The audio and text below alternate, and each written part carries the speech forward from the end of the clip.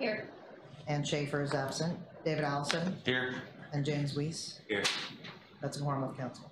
Okay, thank you. So tonight's work session topic is a review of the City of Cordova drug policy. And we have Jennifer Alexander from City Council, Corporate Counsel online to answer questions. So Jennifer, did you want to open? Well, I can.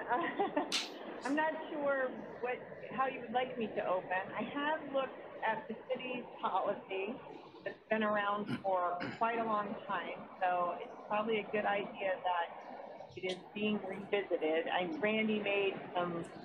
Robertson made a few amendments to it a few years back, but generally the policy is one of old, and obviously there are some developments in things going on that we, as the council, ought to consider. I can speak to whatever questions people have about policy or how we, want to proceed on to be working consistent with the law. But sounds like it is something that it's time for the group to revisit. Okay, you may have answered one of the questions, but I'll just remind council and participants, if the council wants to open it up for public comment, that this is a policy discussion and not a personnel discussion. So we can't discuss any specific personnel or city personnel or so forth. It's just a discussion about the city drug policy and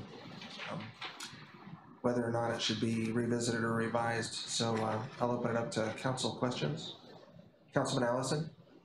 Yeah, Jennifer, this is Councilmember Allison. I guess my main question at this point in time is, hopefully we'll go a review of this stuff later on tonight, but my main question is, does the current policy leave us open for, what kind of liabilities does it leave us open to now? I understand no matter what policy you have, you're going to have some liabilities there, but where should we put this in our priority queue, I guess is what I'm asking. Well, the current policy as it's written sort of attempts to do two things, I would say, as I read it. It is attempting to mirror sort of what federal law that was enacted in the 90s with regard to what we would call safety-sensitive testing.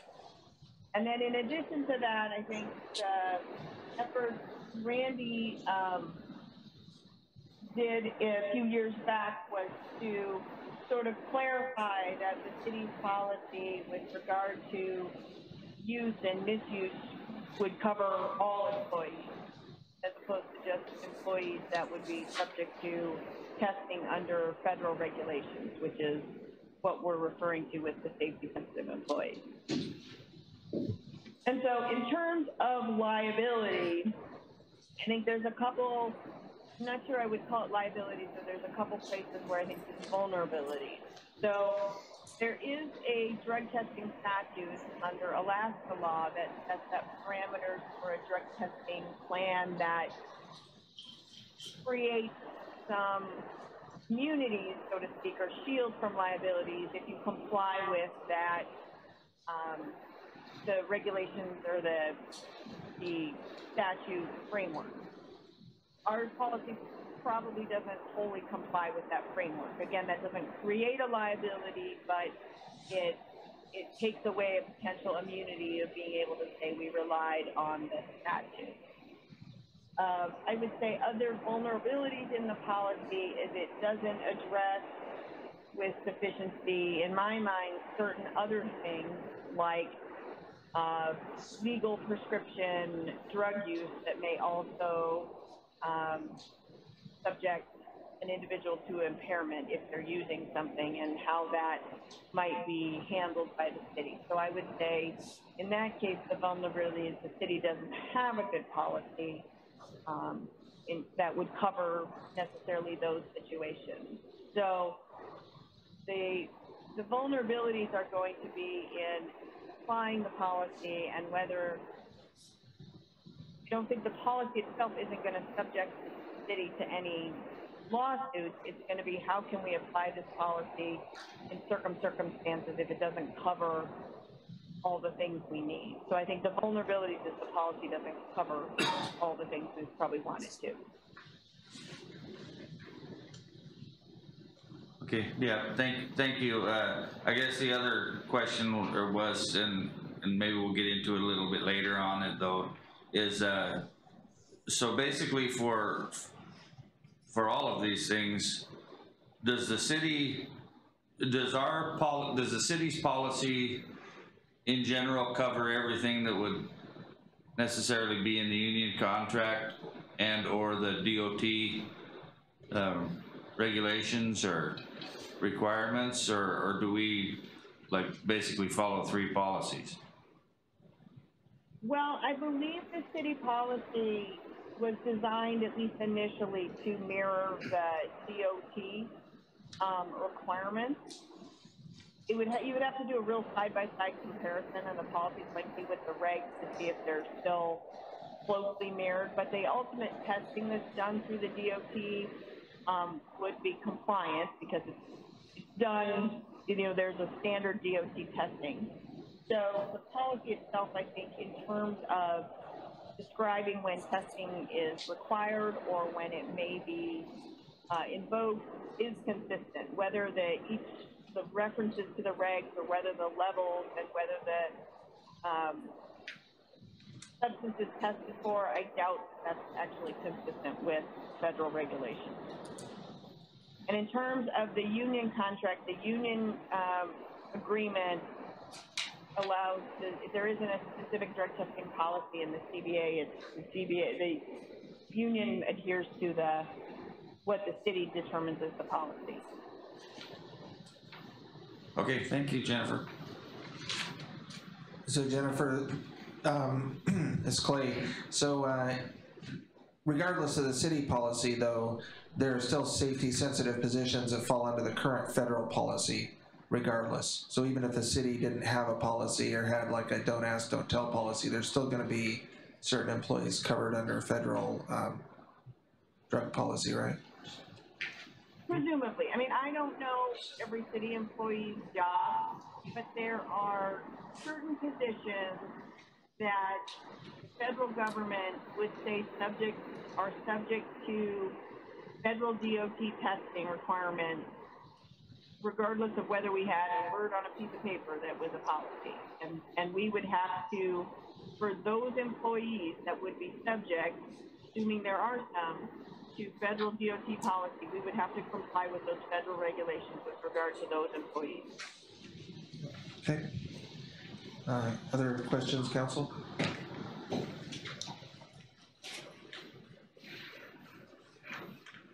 Councilman Jones. Yeah, I guess I've got a question for Susan first and then for council, legal counsel after Jennifer. Susan, I was curious, in bringing this work session before us, how is the process there? I just saw one email, wasn't on any pending agenda. Did the mayor elect to bring this before us, or was this No, something I that thought it was council 2 moved? council members. I can't remember now if it was at a pending agenda or was it in an email.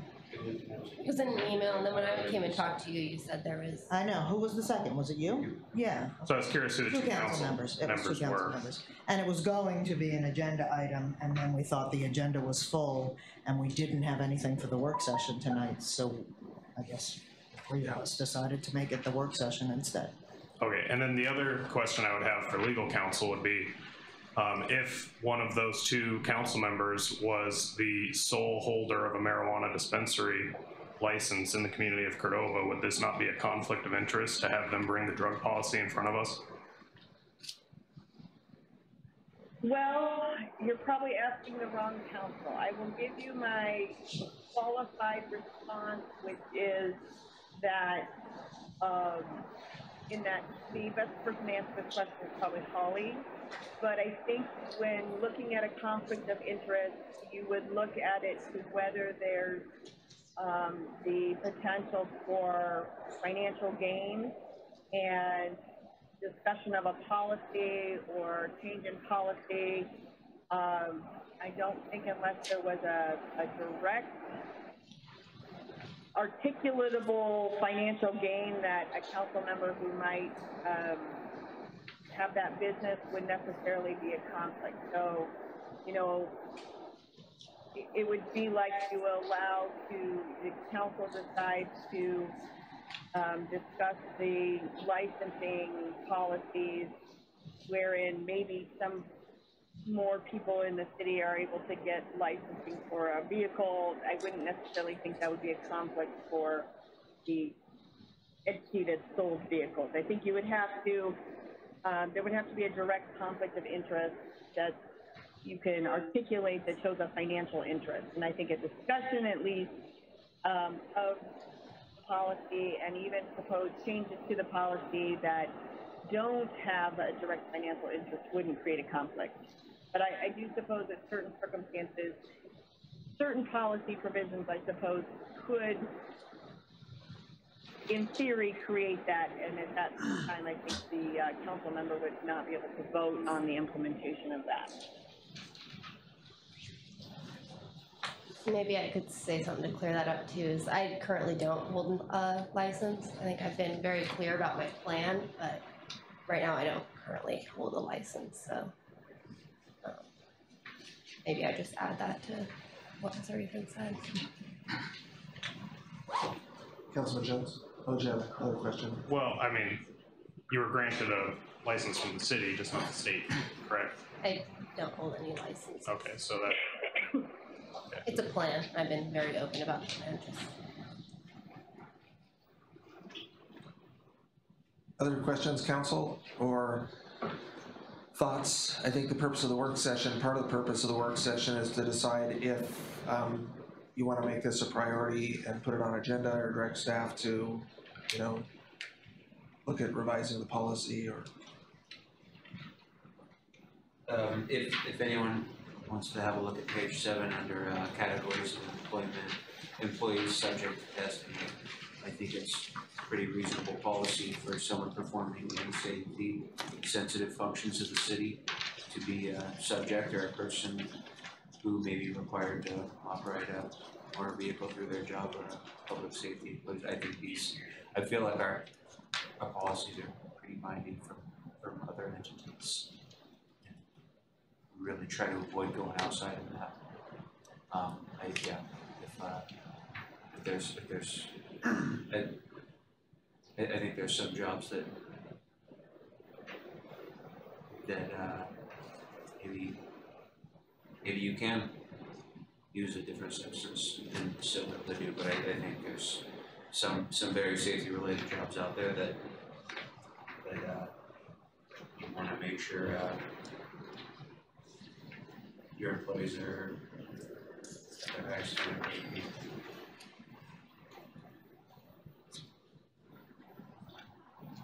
Well, I did bring this forward and wanted to discuss it and did some research on it, and I understand that we have regulations that we need to follow, the DOT testing. I don't think that that's requirements we should use for all employees. I think that we should have a couple different policies if that's how it is right now. How it's being handled federally, things are changing, and things that have happened for our state have changed. And I think that policies and these guidelines and regulations are going to take a while to catch up with the changing laws that are coming. I have kind of haven't had a clear answer with the limits that they test for these substances that come up. And I think it's something that the DOT hasn't really researched or addressed in their cutoff limits that they set for these tests, to make the distinction between marijuana and hemp CBD type products. What they test for, from what I can see, is a very small limit, and hemp is classified under that, and there's trace amounts of THC, and it can and has been shown on some drug tests, and I don't think that the labs or the regulations kind of distinguish the two like they have with other drugs, so that when you're taking prescription drugs, that it doesn't come up as a different substance that you're not taking. I don't know the best way to go about it. I think a bunch of cities and states are trying to figure out how to do this, but I think if we could have a couple different plans so that the employees that have to follow under the DOT testing regulations are tested in that manner, and then the employees that aren't, I think we should have a different policy. I would be in favor of taking off screening marijuana in general, but if we want to look at maybe a different testing that tests for a larger amount, so you're actually separating the two between CBD and marijuana. Because I think right now it's not clear which substance they're using.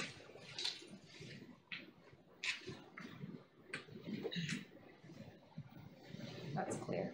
Other thoughts, council? Councilman Jones? Well, I guess I would have another question for Susan. Do we currently have any sort of drug testing policies for members of city council or mayor? I guess that would be the only change I would like to see, is hold ourselves to the same standards we hold our employees. I don't think it's very fair to us to require things of our employees that we're not willing to adhere to ourselves. So if we're gonna be looking at making a change, I would add us to the same policy. Not really your employees, The city's employees. the city's employees. Never heard of that. That's what the CEC board said when they implemented their policy. They said they were serious enough about it that they were willing to include the CEC board as a policy. They didn't. They just said it. Other, Councilman Allison? Yeah, I guess I would be interested in plugging the known vulnerabilities that Jennifer has mentioned, as far as a complete rewrite of this. I think staff has been looking, staff and the attorneys for that matter, I guess, have been looking at it for several years, at this title, in our charter code, in our code. And I think that's ongoing. I'm not sure where we're at with that, but I think it'd be pretty easy probably to plug the vulnerabilities that Jennifer asked about. But I guess I'm not too interested in a complete rewrite, except in conjunction with the rewrite of Title IV. My thoughts, anyway. Manager Lannon? Jennifer, the tip of the spear for all of this is kind of Colorado. Am I correct? In that they were the first. Well, just sort of the progression of the system has advanced pretty far in Colorado, and I know that, I think I've read that they've set testing limits for operating vehicles, a variety of things, and you know, how are they handling all of this? Because this certainly isn't a vacuum. Well, so to the extent I know, which is, limited to my own sort of research, and I am following cases that are trying to address some of these issues that come up. Again, for the federal DOT, it is what it is, and there isn't anything, there's a few exceptions divisions of a state might have to be able to determine whether someone's safety sensitive or not, or plant their own testing, but they're very limited, and we would have to look at those with real specificity. But generally speaking, the federal DOT guidelines apply to those employees, and there isn't any changing. With regard to other employees, the city is entitled to establish the policies and the substances that it wants to test for. So, you do have some leeway to if you wanted to take marijuana or opioids or something out of the mix, that's something you can do. I think some of the issues that other states are grappling with, including Colorado and Maine, is how you factor in medical marijuana, but that really becomes a disability analysis as opposed to a testing. And I think a lot of the bigger issues are how you deal with prescription use, even if it's permitted and authorized by a physician, whether there's an impairment there, how you identify and make decisions whether to send somebody to testing if you're doing it based on suspicion and of an impairment. And as Melina said, one of the challenges with marijuana is, to my knowledge, there is very little accuracy in a sample testing that identifies impairment. So you have different issues. So whether or not there is a more appropriate level to test for marijuana and whether some employers in some states are looking to that, I don't know. It's all science to me, and I don't know the difference between 50 nanograms and 500 what's it. So I have yet to see, though, any indication that there is testing that has been accepted to identify impairment for marijuana. I think the other issues that come up with drug testing really have more to do with the city's responsibility to its citizens and people who might, its employees that are co-workers, and whether there's an obligation to attempt to create a substance-free and safe workplace. So the type of issues that come up, relate to what are the city's liabilities if somebody is involved in an accident and is impaired with some substance and the city didn't follow testing protocols, or should have had testing but didn't. I mean, that's the argument, one would make is, well, you should have tested these individuals.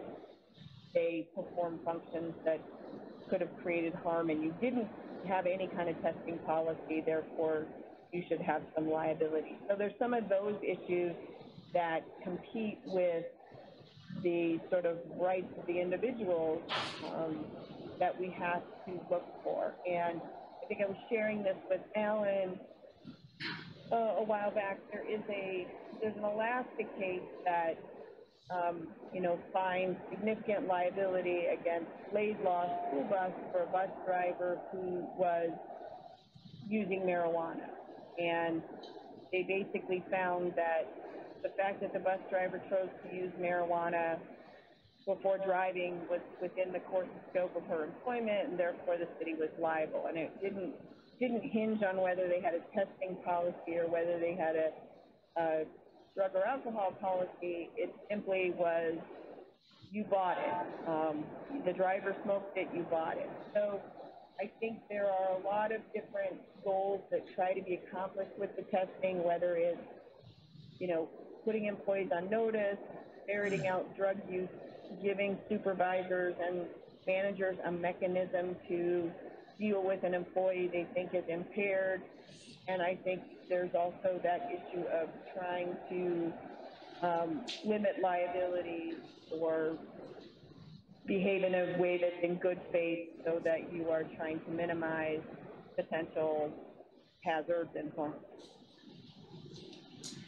So the policies themselves attempt to accomplish all kinds of things.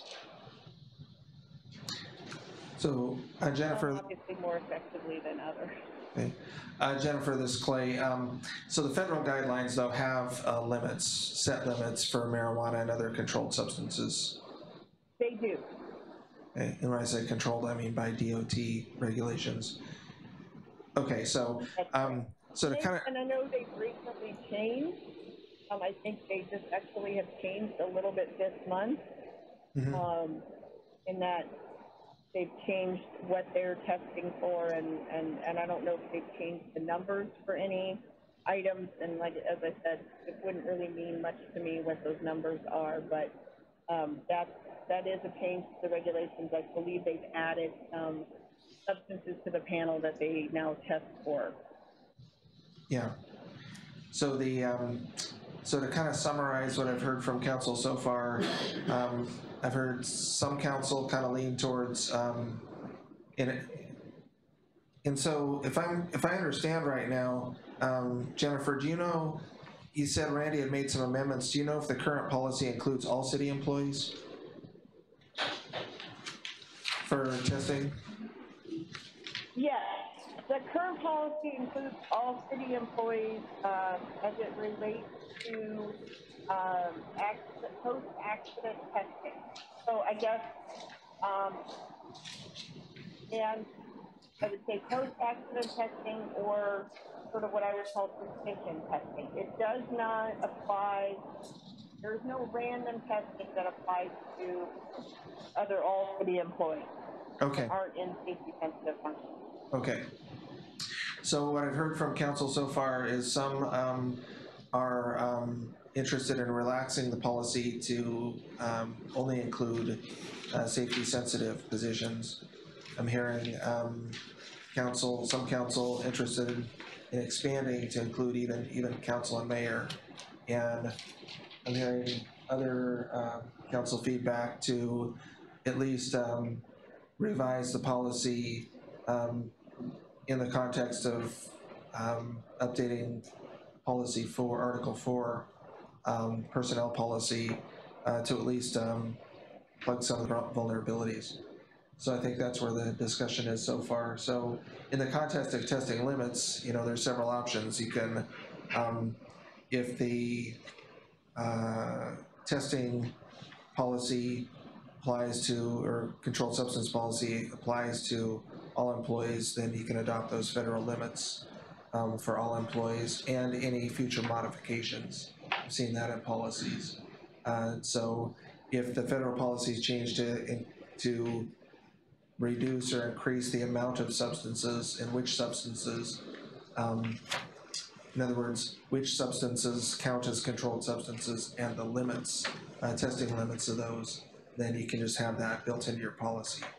And then, so from a policy perspective from council, I think it will boil down to what does council as a group want, you know, to expand the policy to include more employees or restrict it to safety sensitive.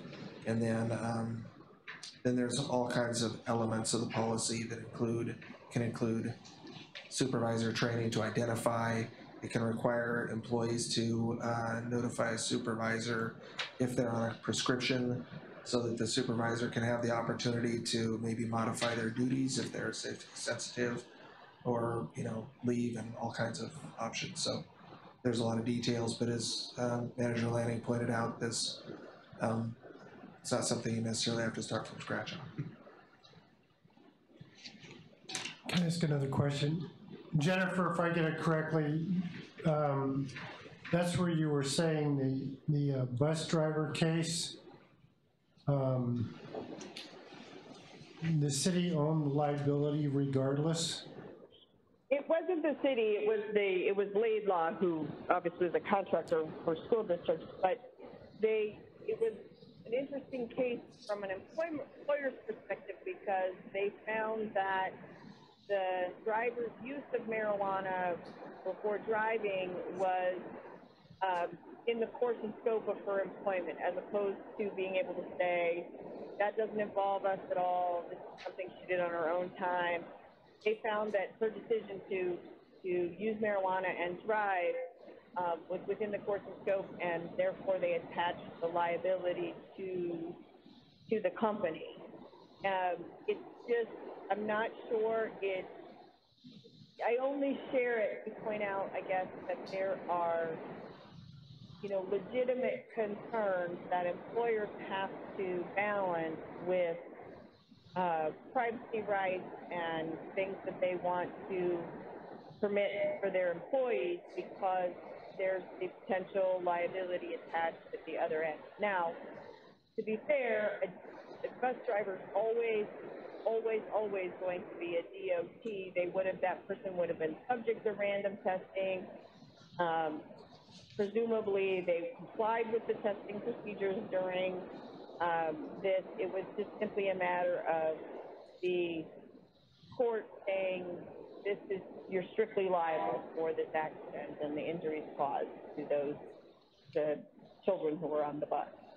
So again, I only use it to illustrate that the city has to consider the whole big picture of potential liabilities when they choose to implement testing or not implement testing. And again, even with a policy, which I'm sure Laidlaw had, it didn't necessarily solve that issue. That was my point as well.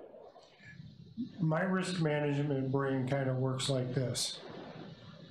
The federal limit is 15. We as a city say, oh, we're okay with it being 10. First of all, the person using it cannot control the amount of, they can't regulate their intake, so they don't know what happens. They don't know where they're at afterwards. So they have an accident of any kind, perhaps a serious accident, and they test and they're at 8. What happens? I mean, because it doesn't seem to me that, particularly when you're someone who is well covered from an insurance standpoint and you have deep pockets, that the liability risk only increases rather than dissipates under the circumstances. So the limit of 10 is not going to help you. It'd be like saying a police officer went through an intersection at 120 miles an hour and killed a family, but they were only 0.06 with alcohol rather than 0.08. Am I reading that right, or does that not make any difference? Well, I think, you know, it depends on what kind of substance we're talking about, because for a number of substances, I believe that there is a correlation between the percentage for the number and what is recognized as an impairment. And if, for example, we take alcohol, a number of, you know, we've watched that number change, mostly go down across the country as scientists have decided that, you know, you're able to discern impairment at various levels. Again, one of the challenges with marijuana is you could have somebody test significantly over the level, that is the floor for the testing, and have not smoked marijuana for weeks. So that correlation is difficult at this time to sort of ascertain whether somebody's impaired. And that's always going to be the challenge. And I think to the extent you have an event where somebody is tested positive for marijuana, the test itself might be a violation of the policy, and the test might be evidence or inference that the person was impaired. But I think the other evidence is going to be necessary, they're going to show is that there was other evidence that the person was impaired. Visible evidence, that kind of thing, behavioral evidence. So I think from a liability standpoint, I don't think that the testing limits that we come up with or that we rely on from the feds are necessarily going to be the thing that either protects us for liability or creates additional risk. To me, it's going to be, you know, do we have a policy? Is this policy reasonable in its efforts to discern inappropriate substance use and abuse in the workplace? Are we adhering to the policy? That kind of thing, in terms of have we mitigated our risk, as opposed to focusing on the level. So from a policy standpoint, Jennifer, though, that testing threshold is what, for instance, if you have a zero tolerance policy and exceeding the test limit can result in discipline, including termination. If they test below those thresholds, then probably going to be hard to, prevail on a discipline case or. Whereas, for example, if you have a testing limit that says, if you blow over 0.8 for alcohol, you're terminated, and you have somebody who blows 0.7 and you terminate them, I think that's problematic. I don't think, now you may have viewed them to be impaired, there may be other reasons that support a termination, or a disciplinary action, but the sheer number isn't going to be, it's going to be below the threshold, and you're going to have another reason. And the whole point of the threshold, I would argue, if I was representing an employee in one of those cases, is to set a clear bar. And so I think that wherever you set the bar, if you want to say have a zero tolerance policy, then above that bar is the zero tolerance, and below it is simply not. But maybe, and again I say maybe, there are other factors that support a decision, even if it's below the testing. But I do think that's why it's important to me, it's the application of the policy, and I think it's consideration. A lot of alcohol policies, for example, will be 0.04 as opposed to the legal limit for driving, because the employer's position is that no alcohol is acceptable at the workplace, not just enough to not be too drunk to drive. okay, other questions or input, council? Yeah, I guess I wanted to make up the point too that I wasn't talking about taking off marijuana or changing the limits for all employees. I think that there's definitely public safety, people that are driving, even people just driving the vehicles, city cars, I think maybe should be under the DOT laws. I just wanted to take a look at it, and maybe employees that don't need to meet those federal regulations shouldn't be subject to something that they do on their off time. If they're at work, that's a completely different thing. I mean, someone could be taking medicine that they're prescribed to and aren't able to function and doing their job at work, and I think that's something that would have to be addressed just the same. And I don't know, I think that we should look at our drug policy a little bit more. I'm not in favor of no tolerance. I'd like to look at the return to duty part as well, so that we can keep employees and not just terminate them. The no tolerance, I think there's a return to duty for alcohol. I think there should be for other substances as well. Continuing testing or way to fix the problem. So I think we've got quite a bit of time here, but what I am hearing, unanimous feedback from council is that you want the policy revisited. And I'm just going to share something about policy formation that when I went to newly elected officers training at Alaska Municipal League, and when I was on city council, they mentioned that they had a framework for the difference between the management and administrative part of the job, which is Alan's bailiwick, and then policy setting and the governance role, and that's what council's responsibility was.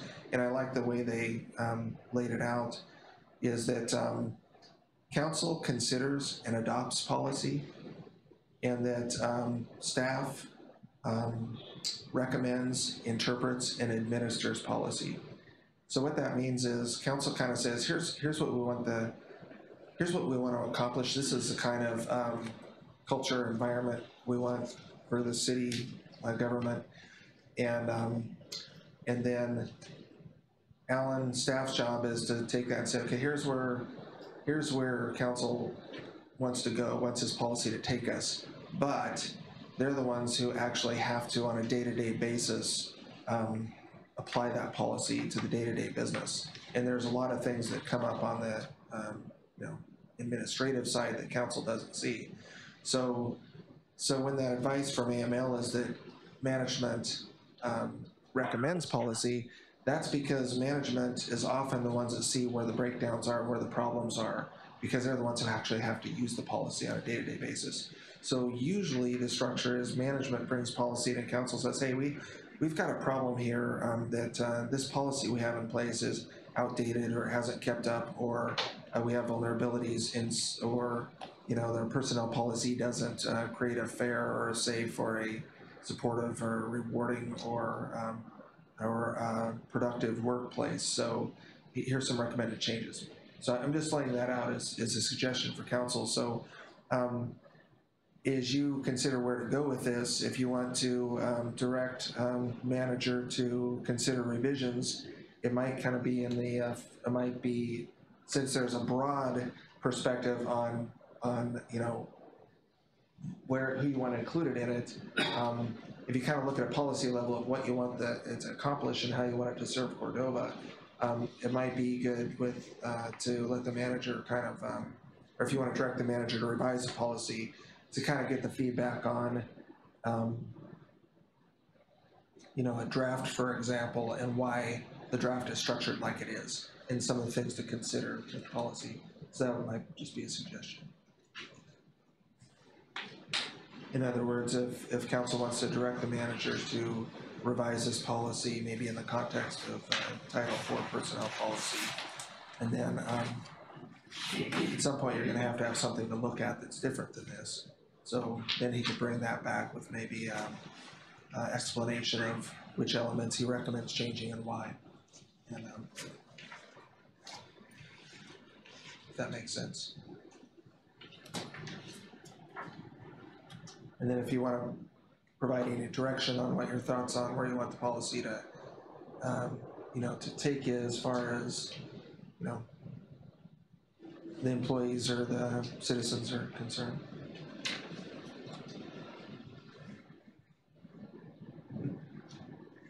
And, or you've got 20 minutes here and there are a lot of people in the public if you want to open it up for some public input. And is that council's will or? I'm interested in both of them. Okay, do you have any more comments before I do that? Or?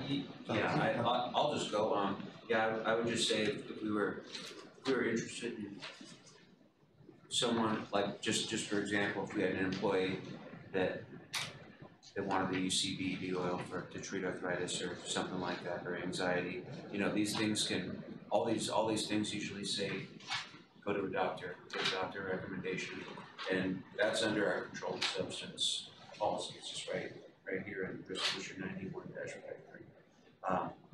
And then maybe perhaps we develop a level, I don't know if that would interfere or clash with federal law, for people that aren't operating equipment or aren't involved in safety things.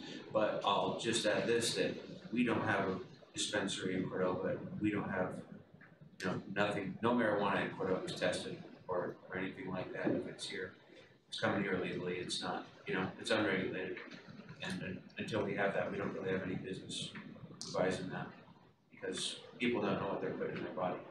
But these CBD oils that are coming out, they can, I'm sure they're, like for their THC content or what's coming out, but they can bring this to a doctor, and they can have someone review with this and get a recommendation on whether or not to use it. But I'm not really interested in adopting a marijuana policy if we have products that aren't tested. I think that's way more responsible. Any other council comments? So I would just mention, I know so we'll open it up for public comment if you just want to approach the microphone and state your name and residence.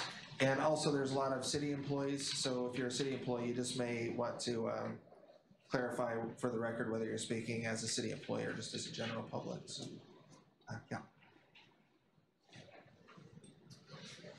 Dave Gleason, 609 Cedar Street. most of my comments were covered by council, but I would say that alcohol's been legal for a long time. They still test for alcohol. I know marijuana is legal in the state, but I think that as a city employee, you're representing the city. We hold them to a higher standard than a fisherman or, you know, a carpenter or other jobs like that, because they're dealing with the public. And it's a tough call because marijuana is legal, but you have to make the choice. It's a personal choice. It's a condition of employment for the city of Cordova to not do drugs. So you have to choose. Do I want to do drugs or do I want the job? And I don't think you should ever lower your standards there. It's not really that high of a bar. So I would be interested if they had a test that differentiated between that CBD oil and marijuana. If they could come up with something like that, I could see something like that. But taking marijuana out of the drug testing, I think, is not a good move. I don't think that's a good idea at all. CTC, their drivers, all their employees drug tested. They just want to hold them to that standard. You know, you're dealing with the public. So you're also being paid by the taxpayers of the public. So we just have that expectation, and that's my opinion on that. Oh, and I would say CDL drivers are the big federally regulated one, but it sounded like Councilman Meyer was not interested in taking them off, but they are federally regulated. All 50 states have to comply. Every employer has to comply. So there's, like council said, there's no change in that. And they have, and to have them held at that high standard is terrific. It would be hard to separate the other employees from what, you know, you've got your pool of employees and you say these guys are held to this standard and these guys aren't. That would be tough to accomplish. I think you would have some upset employees if you tried to do something like that. So, thank you. Okay, thank you.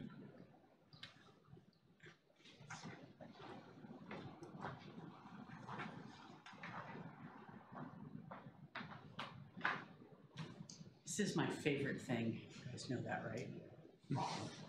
My name is Penelope Oswald. I'm at 240 EAC Drive. I have a couple of issues with this policy that I would like to see addressed. I'll make a brief comment on CBD oils. They're huge. They're becoming more and more prolific as time goes by. They're over the counter. They are not prescription.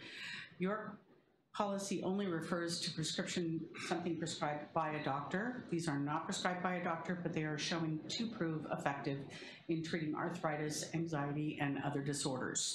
To the best of my knowledge, the only one at this point in time that has been made legal by the federal government is that one that addresses epilepsy. The others are still waiting to be confirmed or not confirmed at that point in time. The standards that I've been reading on is like the initial test is 50 NGs and the confirmation test is 15. Again, which was brought up by your attorney, at 15 NG, you don't have an idea of whether that impairs your employee or not. The goal here is to have great employees for the city of Cordova, to make sure they're healthy and happy. And I think they should be able to take things that will help them that aren't prescribed by pharmaceuticals. So I believe in CBDs. I think that we should change this policy to accommodate CBD oils and other things like that and modify the prescription only in this policy. I also feel that my biggest problem, and I've read through the whole thing, is they talk about initial testing. They vaguely talk about second testing. Somewhere in the way back in page 22, they talk about rehab and rehabilitation. For our employees, these are our investment in Cordova. These are our people. Some good employees are hard to find.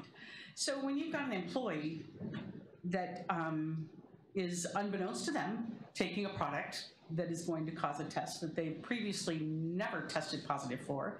I believe that the city should recognize that there should be a second test, a review, a reconciliation with the employee, and a remediation. I mean, I can't believe it's not in there. You know, I mean, it can be for long-term employees, somebody over 5 years, over 10, or even over the probation mark. But at some point in time, you have to recognize your employees and the citizens that they are and what they've done to the community. So I really think that that needs to be included in this packet at some point in time. Okay? Thank you. So we've got about 10 minutes left on the the council work session and on the drug policy, city drug policy, and council's open it up to public comment. Just a reminder, it's a policy discussion and not a personnel discussion. Hi, Tom Baylor, 304 Oak Inlet Drive. I've tried the CBD oil and the creams, and I found them to be ineffective, but they don't work for everybody. But for those that they do work for, it's great. I don't think you should lower your standards. The reason we don't have as many drunk drivers on the roads is the standards got tougher. I was just reading an article that limit's going to come down some more. I can't remember what state it was. Mr. Hicks could tell you, but they lowered it to the point something, and the rest of the country's going to follow. So you'll have less drunk drivers. I think pot's the same way. I think the direction you should go is find the testing company that can discern the CBDs. And I was reading up a little bit on this, and I looked just searching for the email. There was a company that discussed it, and if they got a positive test, they then went back and retested it, and they had a way of finding out if the CBD was causing it. Now, there's a lot of stuff on the internet, but I think that's the approach you should take. Because I agree, if you can eliminate the CBD positive, I don't think that your limits are good. I'd leave it alone, but that's where your focus should be. Everybody deserves the right to work in a drug-free workplace. I don't care if you're watering the flowers or driving the snowplow. And having worked in construction for years and being around guys I know smoked a joint in the morning and one in the afternoon, it's tough to be around that. And when I got older, I could get away with it, and it's even tougher when you're paying somebody and you're doing it. So don't lessen your standards, but look at how can we test for CBD? Is there a test out there? That's where my focus is. All right, thank you. Thank you. So, I think in your policy, there is, I thought I read in this, if you get a positive test, you have 79 hours or 29 hours, you have a right for a retest. 72 hours. 72, there you go. Same sample. They hold that same sample for 365 days. Yeah, there you go. So there is a second test, right? Or is it just? If they request. Yeah, okay.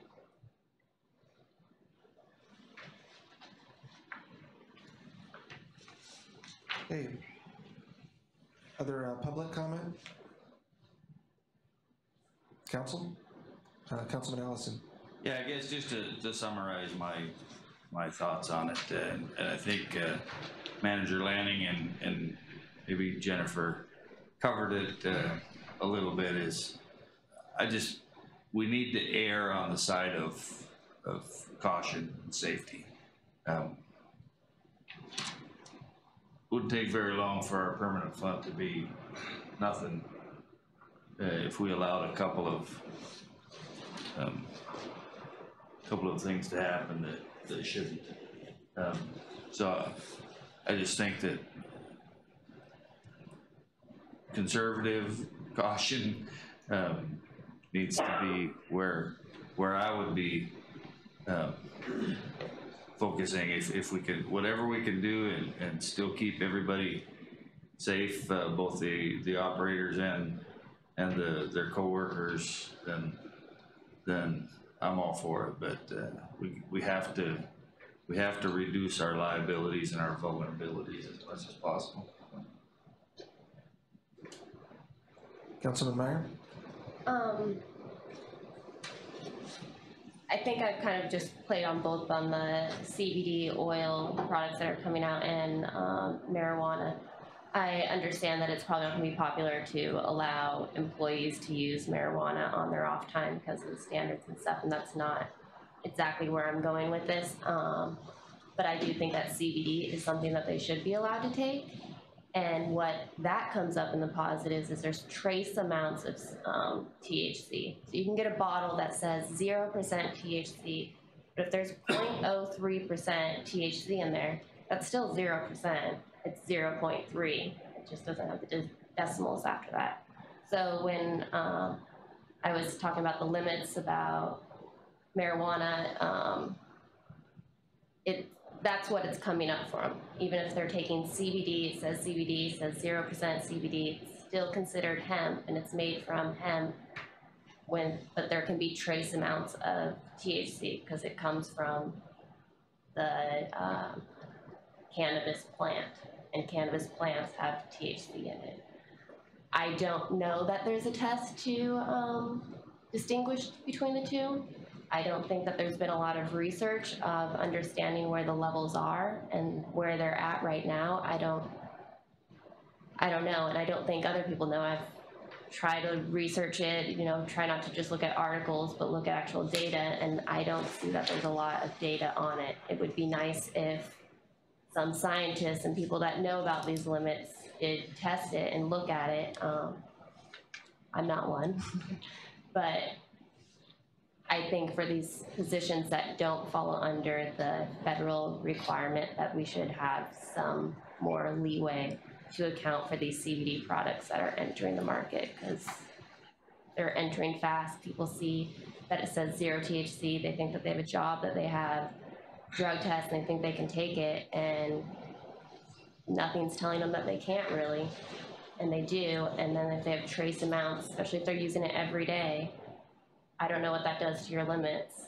You're taking it ingested rather than a cream that's on you. A cream might not show up positive because you're not ingesting it, but I think that we need to look at this, and if there's positions that don't have public safety, that are not driving cars around, that we should have more tolerance for these products that are just not a lot of research on them.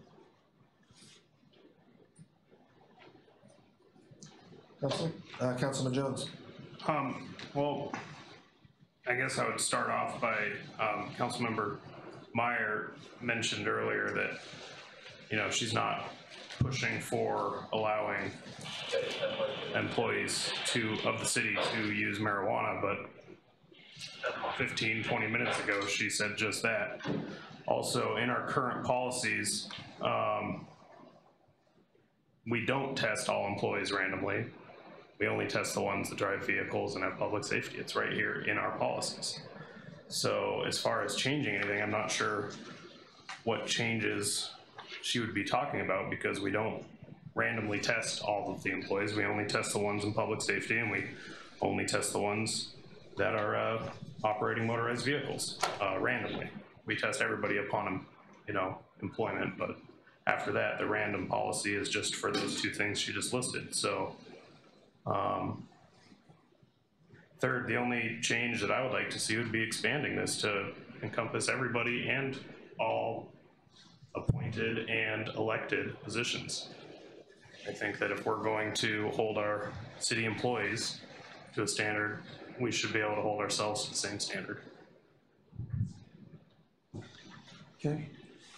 In the last couple of minutes here, Council, and I've worked with Susan on this a little bit. Sometimes we get hung up at the pending agenda part of the, because we kind of brainstorm about what's put on the coming agendas and how.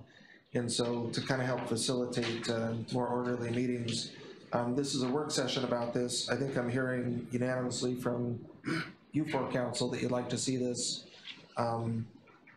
policy reviewed and revised, and maybe in the context of Title IV. So I would suggest you just have an action item on the agenda to review drug policy, and then you can direct the manager. It'll be a vote of the council on a coming agenda to direct the manager to review the drug policy and or more broadly Title IV. I would, go ahead. I mean, I would say in the context of reviewing it for relaxing it, I would be vehemently opposed to relaxing any of our current drug policies. So if that's what type of direction you were trying to give the manager, I would.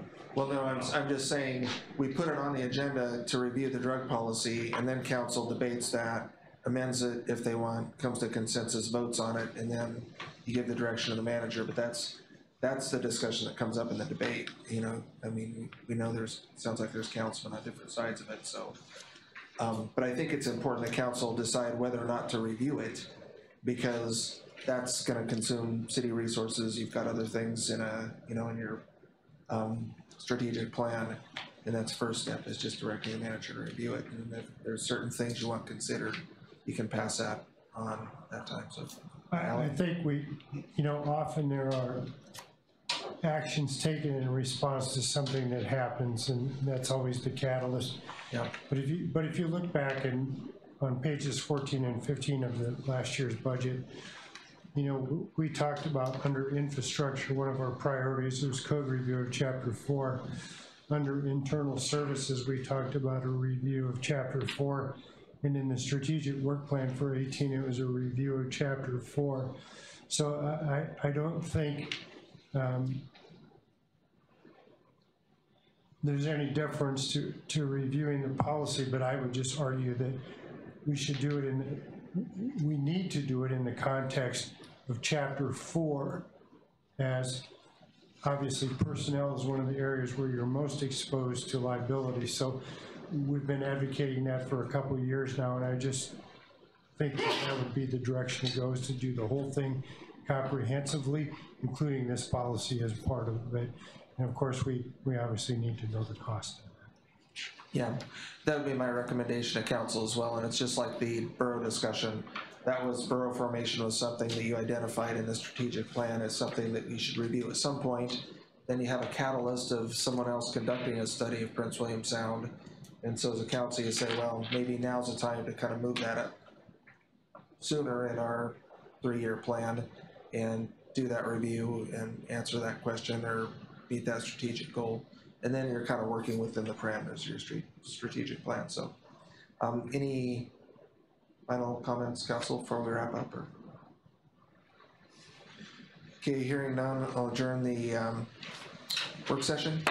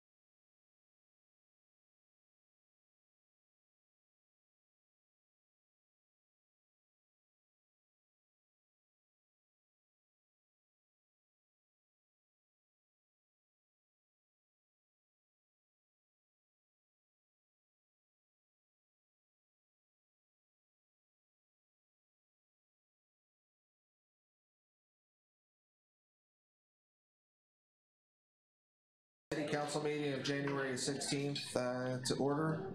And if you join me in, first I'm actually going to ask you to join me in a moment of silence. There was kind of a tragic accident over the holidays and Skagway lost their mayor. So I guess just to extend our condolences to that community, we'll just have a moment of silence.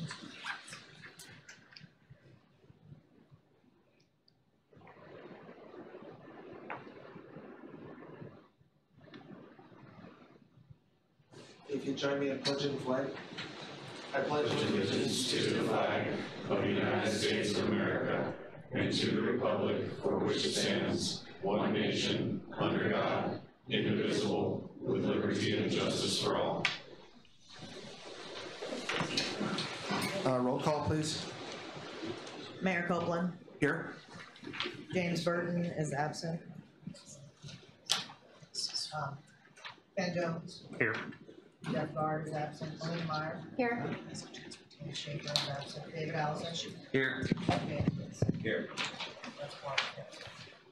Okay, council, under approval of agenda, I'm just going to recommend, since you do have a quorum, but since it's kind of light, when we get to the action items, if you're uncomfortable with just for council approving those, I just recommend that you move to postpone that item till the next regular meeting. So approval of agenda, Councilman Allison? I move to approve the regular agenda with the following exception, removing item Q, executive session for the city clerk's evaluation. Since there's only 4 of us here, I think it's more important to do that with, you know, we don't have to vote with 4, but more important to do that evaluation with more of a full council. Okay, so there's a motion to amend the agenda in a second. Okay. I think he moved to approve it, removing that. Okay. And then you said. Approve the agenda with that modification. Okay, all those in favor of approving the agenda as amended? Aye. Opposed? Okay. Agenda is approved without the without the executive session. Does council have any conflicts of interest to disclose? Okay, seeing none. Under communications by and petitions of visitors, I believe Manager Lanning, you had an introduction you'd like to do?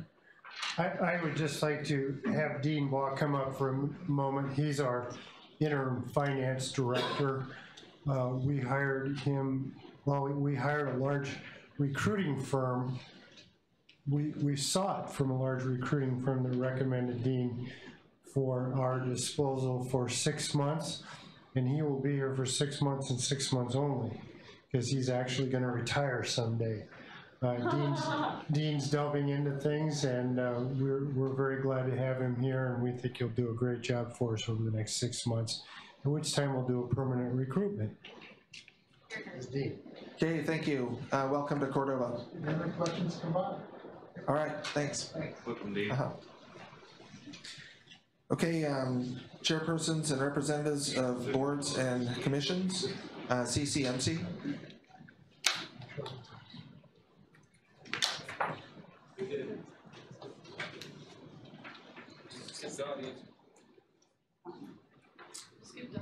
Good evening. Oh, I'm sorry, I did. I skipped the audience comments regarding agenda items. I apologize, Scott.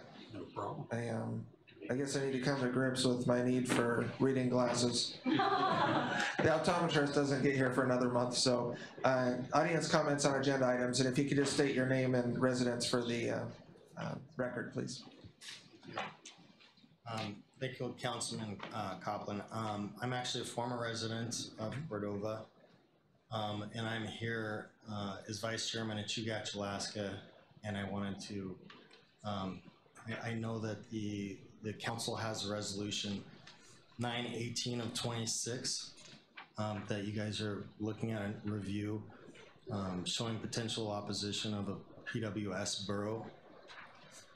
And on the agenda item, I just want to, and I came here at the last meeting to kind of express concerns from your friends and neighbors within the Prince William Sound. And today I've brought opposition letters from those communities signed by many of their boards and their chairmans. They're from the Chugach. In fact, the Chugach School District wanted me to share with this body that they're currently voting on an opposition letter today. and I should have that signed letter, and I can share it with your city clerk if you'd like. Okay. Yeah, we can enter those into correspondence and they'll go in the next packets. Okay, and then just in my 3 minutes, I'll just briefly discuss what I have in here, and You then bet. I'll move on, and I appreciate it. Okay, you bet. We also have opposition letters from Chugach Alaska Corp., Tititlik Village IRA Council, Tititlik Corp., Native Village of Chiniga Corp., and Chugach Mute. Recently, the local boundary commission also put together a report with the state advocating the potential idea of this borough, and there were a lot of misleading information that were slanted towards there being support. We actually have not seen one community come forward in support of this borough, and there are several letters from these communities that went to the Boundary Commission to update them, just to have a more informed report. So I provided that too. Okay. But in conclusion, I just wanted to highlight some themes that most of the communities have expressed in these letters. One is they're very concerned about their independence as a community to be able to manage and govern their own communities. They also believe that another layer of government would provide for another layer of probably management and travel expenses that the entire new borough would need to share and manage. And I think between the school districts and the communities, I think it creates a lot of uncertainty for their funding. So they're obviously concerned. And that's what I wanted to prepare. And I hope we just wanted to endorse the resolution that you're considering today. Okay, and I'm sorry, your name again for the record? I'm Matthew McDaniel. Matthew McDaniel. And you travel here on behalf of Chugach Alaska Corp? I travel on behalf of Chugach Alaska Corp. and the villages within Chugach Alaska Corp., which are Tititlik, Chiniga. And then I'm a former director for EAC Corporation. They're within our region, but I have a letter of non-support for them too. Okay, well, thank you for making the trip here, and very much appreciate you keeping within the 3-minute time limit. And I appreciate your comments. So there is an opportunity at the end of the agenda as well for comments if you'd like to say more there. So. Okay. All right, thank you very much. And yet, like I said, you can give the clerk copies of those. So, and look at them in the correspondence. Sure. You got an email? Yeah. Okay. Okay. Great. Sure. All right. Other audience comments on agenda items?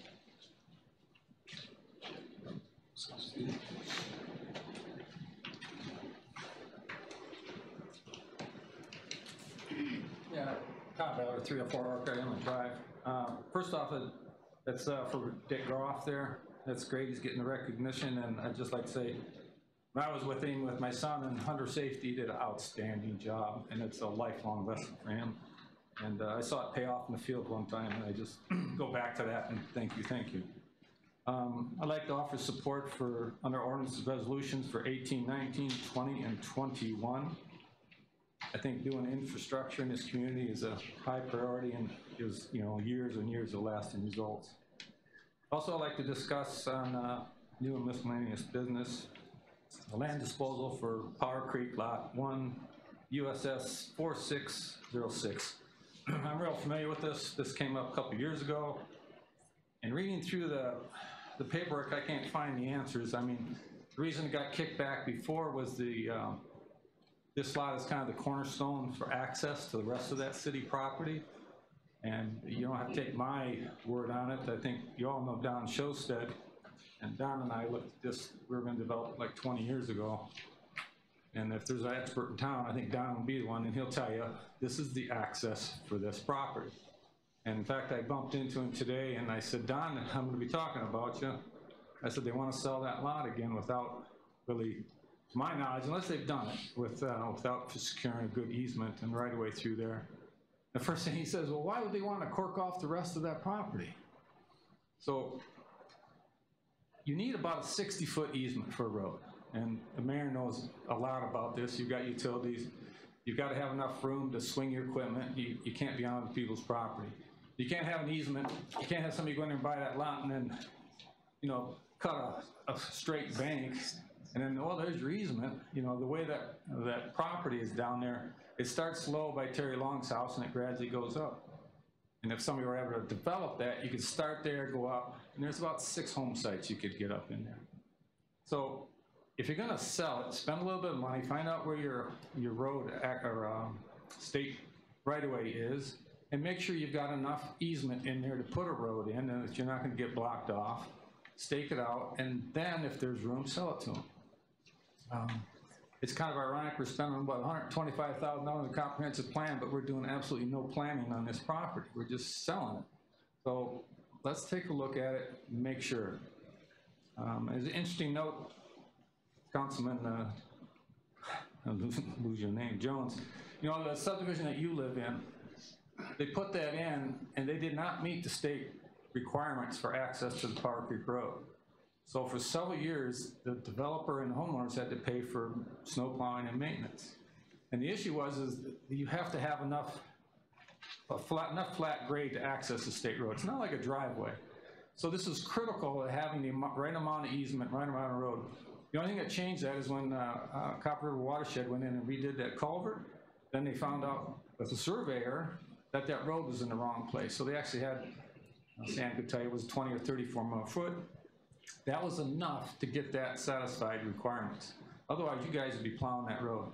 I bring that up because it's so critical to make sure that you've got the room to develop the rest of that property. And that's all. Sell it if you can, but make sure you've got that access to that point. And, you know, the surveyors have been down here for Cordova Electric. When they're here for maybe $800, they could throw some stakes in. You could measure off, right, there's your right of way. You need X amount more feet. Let's set this property aside, and then if you want to develop the rest, do it. So I'd recommend caution on just selling it without a plan. Thank you. Okay, thank you, Tom. Other audience comments regarding agenda items?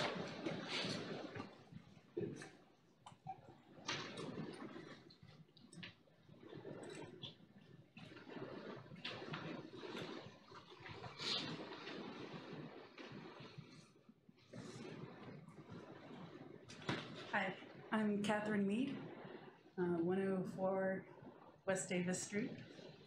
I wanted to, on the agenda item of proclamation appreciation of Richard Groff, he already knew, he read it. We were trying to keep it a really good secret. This is just a small list of the wonderful things that he's done throughout the years. And one thing that I thought should be totally mentioned is he is the driving force behind the CBFD Constitution, bylaws, and municipal code updates that the City Council, Mayor, and City Manager know about. And he is an amazing person, and it's just, he knows how to get things done. So I just wanted to add that in, and thank you so much for your time. Thank you.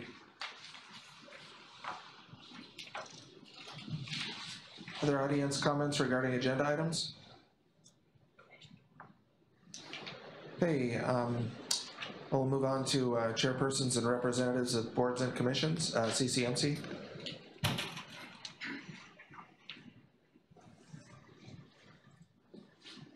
Well, good evening again. There's been quite a few positive things going on at the hospital over the last couple of months or so. The first off, I want to welcome Randall Draney, who is sitting beside of me back there, as our new Chief Financial Officer for CCMC. He's a permanent hire. We had an interim in there for 6-8 months or so, and Randall started towards the end of December, so he's still getting his feet wet and learning everything, so really looking forward to him coming on board and helping us with the financial management side of things. Back in December, the nursing home had its annual recertification survey from the Centers for Medicare and Medicaid Service. So this is something that we have every year. And it was a lot different this year because there were a lot of new regulations that went into effect for the nursing home within the past year. And we've made some major strides over the last couple of years. They do now 3 different surveys when they're here. One is a health survey, which is what the nurses do, the doctors do, and everything. They do what's called a life safety code survey. That's where they look at everything from, our exits, fire drills, and things like that.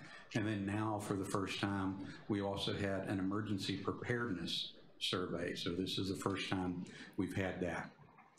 This year, we actually have reduced the number of health deficiencies to the lowest level ever. 2 years ago, we had 21 deficiencies on the nursing home side. Last year, we had 13. This time, we had 2.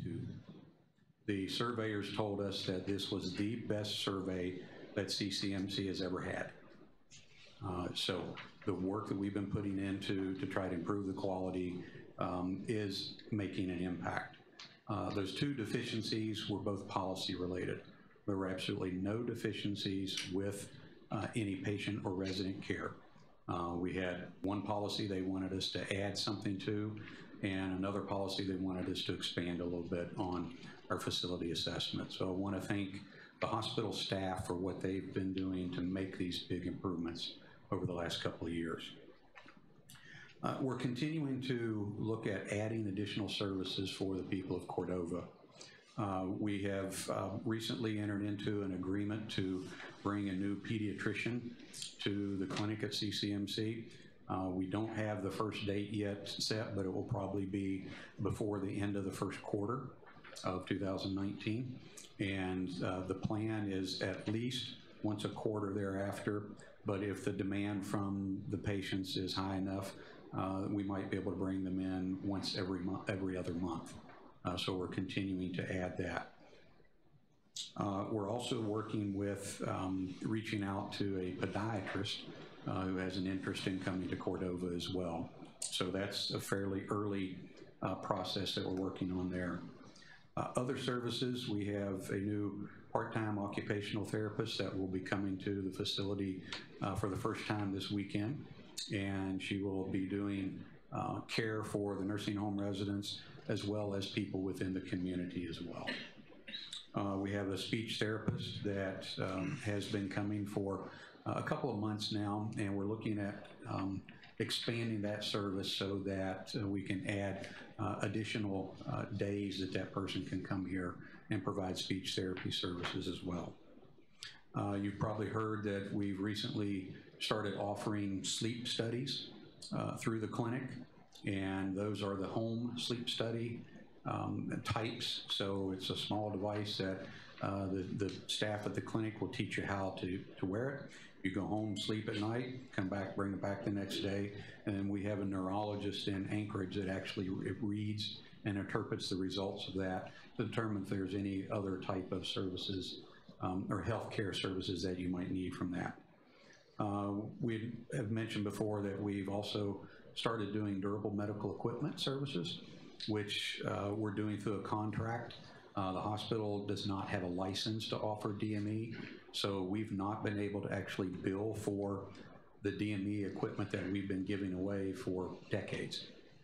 So that will help us in a way that we don't have to now give away supplies and equipment that we can't bill for. So we're continuing to make improvements, and that's all I have, unless there are any questions for me. Any questions, council? Okay, well, thank you for your report, and congratulations on the survey. And welcome, Randall. I think you'll find it's hard not to get your feet wet in Cordova. School board is meeting tonight, and so is CTC, I think. So we still have a good crowd here. So council, Tom Baylor is your representative on the PISWAC Board of Directors. There have been quite a few items there recently, so I'll ask him for an update and report. And thank you, Tom, for the recent reports and stuff here on Princeton sound impacts. And I'll give these to Susan so they're available to council. Oh, they're passed out to council. Okay, everyone's there are copies. Great, thank you. And then do you also see this other one? I think I only gave her one. Yeah. I put a link to both of those reports Yeah, there you go. on the page. Okay. And I was thinking also, again, doing the comp plan, there's probably some good information to include on the, what this means to this community and Prince William Sound. Yeah. So that's just a quick update. Yeah, both of these got some really good information on it. We got these in the fall meeting up in Anchorage. And then something on it, Kenny, do you know when Kenny's on the board? Do you know when the spring meeting is? I don't. First week of March. First is going to be here in Cordova. Right. First week of March. I can't remember the exact date, either the 5th or the 6th. So I wanted to bring that to your attention because normally we have the fall meeting in Cordova and the spring meeting in Anchorage. And this year, because of Board of Fish issues, which was a real threat to Cordova, and Ken could probably tell you more about that, we had the meeting in Anchorage. So then they were going to schedule the meeting in Anchorage for spring, and Mr. Jones spoke up and go, wait a minute, that's not the deal. You guys promised us one meeting in Cordova. So if it was not for Mr. Jones speaking up, you wouldn't have 50 people coming here this spring. So with that, I hope that you know the drill, Mayor, as far as getting the chamber on board, making sure we got some restaurants and people recognize that, and maybe run some of the welcoming mat out to them and take care of them, because I'm sure they'd rather be in Anchorage. It actually had to go to a vote to come here, so it was pretty impressive that Kenny brought up and other members of the Cordova on the board brought that. Also with that, being said, there's two positions there. We have the Casey Campbell, and then I think Casey Pate, production manager is correct? He's the operations manager. Operations manager. And so neither of those positions right now are full-time residents of Cordova, which is kind of sad. And I don't know if you don't have any influences on that, but it'd be good to kind of keep an eye on that and talk to your local representatives on the boards. On the executive committee, what is there, there's 45 people on the board, I think? 45 or 47. Yeah, so you can imagine this, you guys trying to get something done with 7. It's a rather large board. And I think there's about 15 of them that are from Cordova, and that's good. That helps keep that Cordova interest in. But more importantly, the executive committee, which actually does most of the work, there's 7. And on that, Mike Babick is on. Well, I'll run through the list. Tim Moore, who lives, I think, in Holbrook, but Mike Babick, Tai Losi, Tom Carpenter, and Darren Gilman are all on that executive committee, and Ken Jones is on alternate. And that's real important because they do most of the Alliance work, so we've got a good representation of Cordova on that board to keep our interest out in front, as well as fishing interest. But I believe Cordova started this, and it could slip away from us if we don't keep an eye on it. So get to know who your board members are, speak with them, especially if you're a commercial fisherman, it's in your best interest, and then the community and the mayor. So anyway, look forward to the spring meeting. Any questions? Okay. Questions, Council? Okay, thank you. Thank you. And Councilman Jones, I know you also were working on seeing if, trying to get UFA's annual meeting in Cordova. And I just got an email this afternoon. They voted to hold it in Ketchikan because Cordova and Ketchikan were the final decision. But she said they voted to do that because they'd never had one in Ketchikan and they have had one in Cordova, but they're looking at Cordova for the following year. So those meetings here, 50 to 100 people, are really important to our economy. So appreciate you guys working on those. So. We don't have a student council representative tonight, so have approval of the consent calendar. Does any council want to remove any specific items? Seeing Councilman Jones? I guess I would just, on number 5, with it being an ordinance, would that be more appropriate to have that be a off a consent calendar? For first reading, they can actually be in there for both readings because they're roll calls, but it's up to you. Okay. And then did we want to do item 8 separately for? Yeah, once it's approved, then we'll actually execute that. So okay. You bet. Good questions. Okay, roll call. So on the full consent calendar, David Allison? Yes. Melina Meyer? Yes. Ken Jones? Yes. Jeff Bard is absent. James Weiss? Yes. Burton and Schaefer are absent, but the consent calendar is approved. Okay, with that, I'd like to go to item 8 on the consent calendar and read the proclamation into the record. And we don't have Emily here tonight, so I would invite, do we have a portable microphone actually? It makes this easier. And I'd invite Mr. Groff up to join me. And if some of your colleagues would like to take a couple pictures, we'll have that opportunity. What is it? Does it say here? Oh, you told me you're gonna get that? Thank you. I was here to do business on the Constitution and bylaws. Hey, look what you fell into. Okay, Mr. Groff, if you just join me here. I'd like to read this proclamation of appreciation to you, Richard Groff, on behalf of the City of Cordova, Alaska. I, Mayor Clay Copeland, do hereby issue this proclamation of appreciation to Dick Groff for his 45 years of invaluable contributions to the citizens and City of Cordova as member of the Cordova Volunteer Fire Department and as a dedicated and involved volunteer in varied other posts within Cordova. Whereas Dick moved to Cordova for employment with the United States Forest Service in 1974 and quickly involved himself in community activities. And whereas he became one of the first in the state to receive the designation of Certified Firefighter in 1979, and he was appointed Assistant Chief of the Cordova Volunteer Fire Department in 1982. And whereas Dick helped establish the statewide Firefighter One curriculum, which is still used today, and over his tenure has trained thousands of firefighters across the state of Alaska. And whereas he has held several positions in the Cordova Volunteer Fire Department, the State Firefighters Association, and is a recipient of the prestigious Del Moffett Award for Outstanding Performance as a Firefighter. And whereas Dick was instrumental in developing the Explorer post within the Cordova Volunteer Fire Department, which continues to thrive and attract the youth of today to serve our community.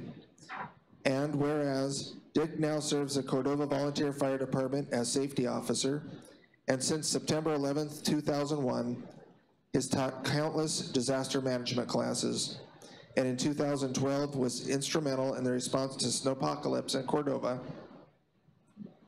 And whereas he received Search and Rescue Technician Level 3 certification in 2016, has been providing CERT training to the community for years, and received a special commendation for a life-saving effort in a drug overdose case in 2004.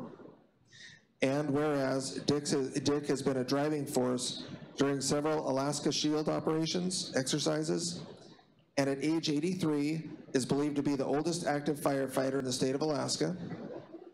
And whereas Dick has served and continues service to the community in various other ways, as a city council member, as a vice mayor, as a health services board member, he volunteers on the Cordova Trap and Gun Club, Amateur Ham Radio Club, Cordova Community Baptist Church Board of Deacons, and he assists with hunter safety training. Now therefore be it proclaimed that the mayor, the city council, and the citizens of Cordova hereby express our sincerest appreciation to you, Richard Groff, for your longtime devotion as a volunteer serving the Cordova Volunteer Fire Department, and for your overall dedication and involvement as a citizen of Cordova. Your life is truly a perfect example of thriving through service to one's community. Signed the 16th day of January, 2019.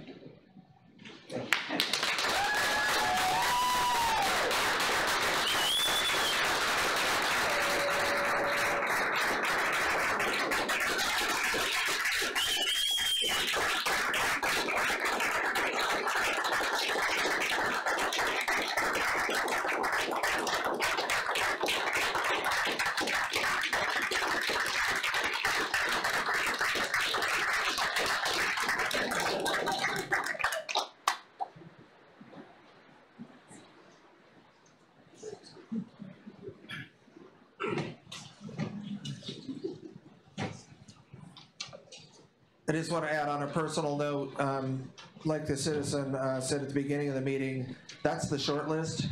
And I just want to personally, you know, you look up community service in the dictionary, and that's the kind of picture you see of Dick. And it was my second week in Cordova when we had a house fire that totaled the house, and I still to this day cannot believe the professionalism and quality of our volunteer fire department. They're really a model for the state, and Dick has been a huge driving force and a reason behind that. So we have a lot to be proud of, and it's one of the reasons we're as safe and as well taken care of as we are as a community. So thank you.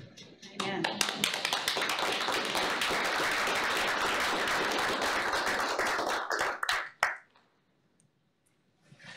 Approval of the minutes, we have none at this meeting. Consideration of bids. Mr. Mayor, I move to approve manager to negotiate with Wilson Construction for the city shop roof replacement. We have a motion and a second. Discussion. Councilman Jones? I think it's a good thing to invest in our upkeep in our buildings. We have a few prime examples of when we don't do that in our community, right next door to this building. And I think it's, yeah, if the roof needs replaced, we need to keep on top of maintenance. Okay. Other discussion, council? Let's see a local company get the bid. Okay. Other discussion? Okay, all those in favor? Aye. Opposed? Okay, motion carries. Reports of officers. I have a written report for this evening. I think I'll leave it at that. Any questions? Maybe I will just add, because this is a little more recent, we didn't get it on the agenda quickly enough, but I'll be writing a letter of support for Mr. Ruffner to the Board of Fish. He's represented commercial fishing interest well on that board, so I'll be getting that out here before the next regular council meeting. I'll also mention that I'll be traveling for business the next regular council meeting, so I'll ask Vice Mayor Allison to chair that meeting. And also, I've been working with the Cordova Fisheries Development Committee on this Tanner crab announcement and that very short 7-day window. And I've tentatively got a meeting with Representative Stutz and her chief of staff and the new commissioner of Fish and Game and the director of Comfish, Forrest Bowers, and shellfish biologist Jan Rumble next week. And that'll be a fairly small meeting, and we'll request kind of several things. But anyway, it's also an opportunity to have a broader conversation about fisheries management and the socioeconomic importance of sustainable commercial fisheries and opportunities for our community. So, is there any questions, or Councilman Jones? I would just say with the the letter of support for Robert Ruffner's reappointment. He was paramount in the effort to have the 2020 Board of Fish meeting moved back to Cordova. The board actually voted to hold that meeting in Anchorage, and I arrived a little late to that board meeting in Anchorage this fall. And when I realized that the decision had already been made on the next break, I immediately got on the horn with him and pushed him to make a motion of reconsideration on that previous decision, and he made the motion, seconded by John Jensen, and then with Mr. Kane and Mr. Payton, they voted to hold the meeting in Cordova. So yeah, I just really appreciated his efforts on that, and I think the whole community can thank him for that. For those reasons, I would like to see him reappointed, and he's not actually a commercial fisherman, he's a biologist, and so he's kind of a level head, and he does things with factual-based, evidence-based management, and that's a lot of the arguments we have are passion and opinion-driven, and he brings a level head to the board, and I think he's really good guy to keep on there. Okay, thanks. Manager's report? Well, this is a couple of catch-up weeks as well, being back from Christmas and New Year's, and with Dean on board, I don't know exactly the time frame, but I hope to have some comprehensive financial reporting that we've talked about for a long time, including our fund balances, changes in the way we report on our budget with different information on the bottom line, fund balances, restricted funds, available funds, those kinds of things. Hope to have the structure of an E911 plan moving forward with you, the next steps that we're going to take regarding that. We're going to do our improved financial reporting, confident in conjunction with what CCMC is doing so that you get a complete financial picture of the two entities together. And then, of course, I think as the new year unfolds here, we need to have a couple of discussions that we've talked about often over the last 2 years in the strategic plan.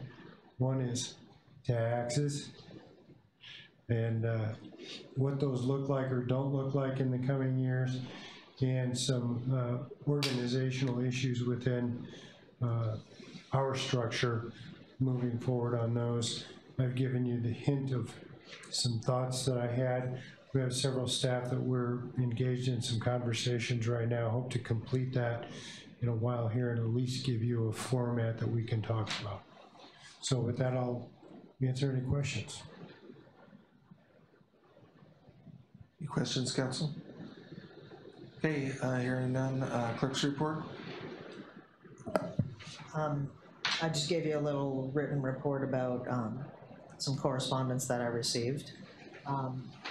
And then I just wanted to say that I've been begun advertising for the election. The notices are posted and the ads have started. And the declaration of candidacy is open until Tuesday, February 5th. And there are several seats, 3 council seats, the mayor, 2 school board, 3 CCMC board seats. I think I had it wrong initially, so it's 3. 2 are full 3-year terms, and 1 is a 2-year seat, just of somebody who had been appointed to fill a vacancy. All the information is also available on the website. Absentee by mail applications are on the website, or anybody can email or call the clerk or City Hall, or you can pick them up. And in person, absentee will start February 19th. To recap, it's all available online, very easy to look at. Okay. Any questions, council? Okay, hearing none. We have correspondence as noted. Then under ordinances and resolutions, first resolution 01-19-01, a resolution of the City Council of the City of Cordova, Alaska, declaring the eligibility of the City of Cordova to submit an application to the Alaska Department of Transportation and Public Facilities for use of Transportation Alternatives Programs funds set for by MAP 21 for this project, Cordova Center Pedestrian Connector, and declaring that the City of Cordova will commit to ownership and management and maintenance and operations of the project, and authorizing the city manager to sign the application and future project agreements. So moved. Or move to approve. Second. Have a motion and a second to approve. Would you like to speak to your motion, Councilman Jones? Okay, any discussion, council? I guess I would just echo the comments that were made by the public earlier, that it's a good investment when we can leverage our money 10 times. It's a pretty good investment for Cordova, so worth a shot. Okay, any further, Councilman Jones? Yeah, I guess I do have a question for staff. I was curious if part of this project would be to construct a wheelchair accessible ramp on the bottom of the building. I know that's not. No. Is there any way we can get that included? Would that make would it make it stronger for a project to have an ADA ramp in the bottom of the building? This project qualifies because there's ADA accessible entrances to both the pool and the Cordova Center. So it wouldn't increase our odds on any, and we have no, it's too late now because they've given us the price, Okay. cost estimate. Okay. But we could put it on the next one. Okay. Okay. Any other discussion, council? Okay, all those in favor? Aye. Opposed? Okay, the motion carries. Resolution 01-19-02, a resolution of the City Council of the City of Cordova, Alaska, authorizing expenditure of an amount not to exceed $41,825.10 to provide the required match for the Alaska Transportation Alternatives Program grant, Cordova Center Pedestrian Connector Project. Move to approve. Second. Have a motion and a second. You want to speak to your motion, Councilman Jones? Like Councilmember Allison said earlier, it's a no-brainer when you can leverage your money 10 times over to get these infrastructure projects done that'll benefit our community. Further discussion, council? Hearing none, all those in favor? Aye. Opposed? Okay, the motion carries. Resolution 01-19-03. I'm sorry, that was supposed to be a roll call vote. Oh, I forgot to. Yep. Sorry. Okay, so we'll have a roll call vote on resolution 01-19-02. So on item 19 there. Alina Meyer, Yes. Ken Jones, Yes. Ken Schaefer is absent, Jeff Guard is absent. David Allison, Yes. James Weiss. Yes. Motion carries 4-0. Okay, thank you. Resolution 01-19-03. A resolution of the City Council of the City of Cordova, Alaska, declaring the eligibility of the City of Cordova to submit an application to the Alaska Department of Transportation and Public Facilities for use of Transportation Alternative Program funds set for by MAP-21 for the project 7th Street ADA sidewalks and drainage improvements, and that the City of Cordova will commit to ownership and management and maintenance and operation of the project, and authorizing the city manager to sign the application and future project agreements. I move to approve. Second. We have a motion and a second. Councilman Meyer, would you like to speak to the motion? This is another one of those projects that we get a lot for our money and also improve the drainage with the sidewalks. I think is a nice combination there, so.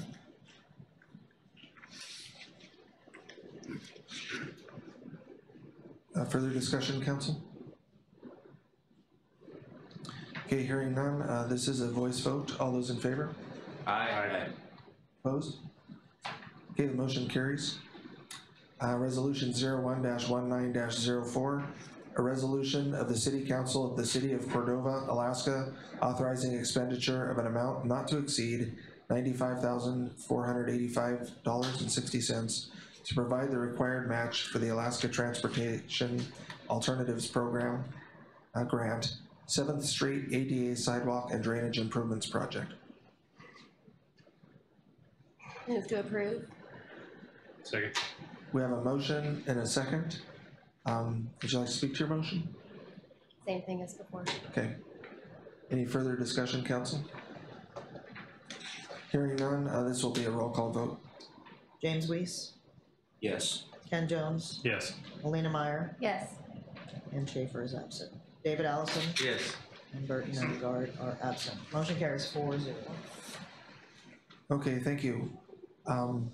Unfinished business, we have a performance deed of trust extension for Dan Nichols, Lot 2, Block 3. CIP. Mr. Mayor, I move to extend Dan Nichols' performance deed of trust substantial completion date to December 30th, 2021. Second. Okay, we have a motion and a second. Discussion, Councilman Jones? Yeah, he's, since the last time he was here for an extension, he's got his foundation done, he started erecting the building, ran into some issues with some permitting and then contractors leaving town. I think it's a no-brainer to extend this and to give him enough time to get the building completed. It's gonna grow the tax base in our community and provide really much needed indoor workspace for bow pickers and also warehousing for one of our local grocers. So it's a no-brainer to extend this, in my opinion. Further discussion, council? Okay, hearing none. All those in favor? Aye. Opposed? Okay, motion carries. New and miscellaneous business. Have a land disposal for Power Creek Lot 1, US Survey 4606. Move to approve. Have a motion? Second. And a second. Councilman Jones? Well, the last meeting I spoke in favor of disposing of this lot pretty heavily. That can be reflected in the minutes online. Since that time, I've went and looked at the location and hearing from different contractors around town about the other larger portion that this would provide access for. I guess I might not be so much in favor of disposing of it without disposing of the larger piece with it, just due to the access that it's been brought up many times, and really would like to grow our pie and to increase the amount of development happening around town, the amount of homes being built. That's a top priority of mine, but I'd hate to see us block development of 6 home sites in exchange for 1. Okay. I should actually clarify the motion because I read the agenda item, but I just wanted to clarify that your motion was to approve the disposal of that property. You have to make motion in the affirmative, right? Yeah, okay. I thought so. So I moved to get it on the table. Sure, I understand. I understand. Yeah. I just wanted to clarify for the record, so. Further discussion, council?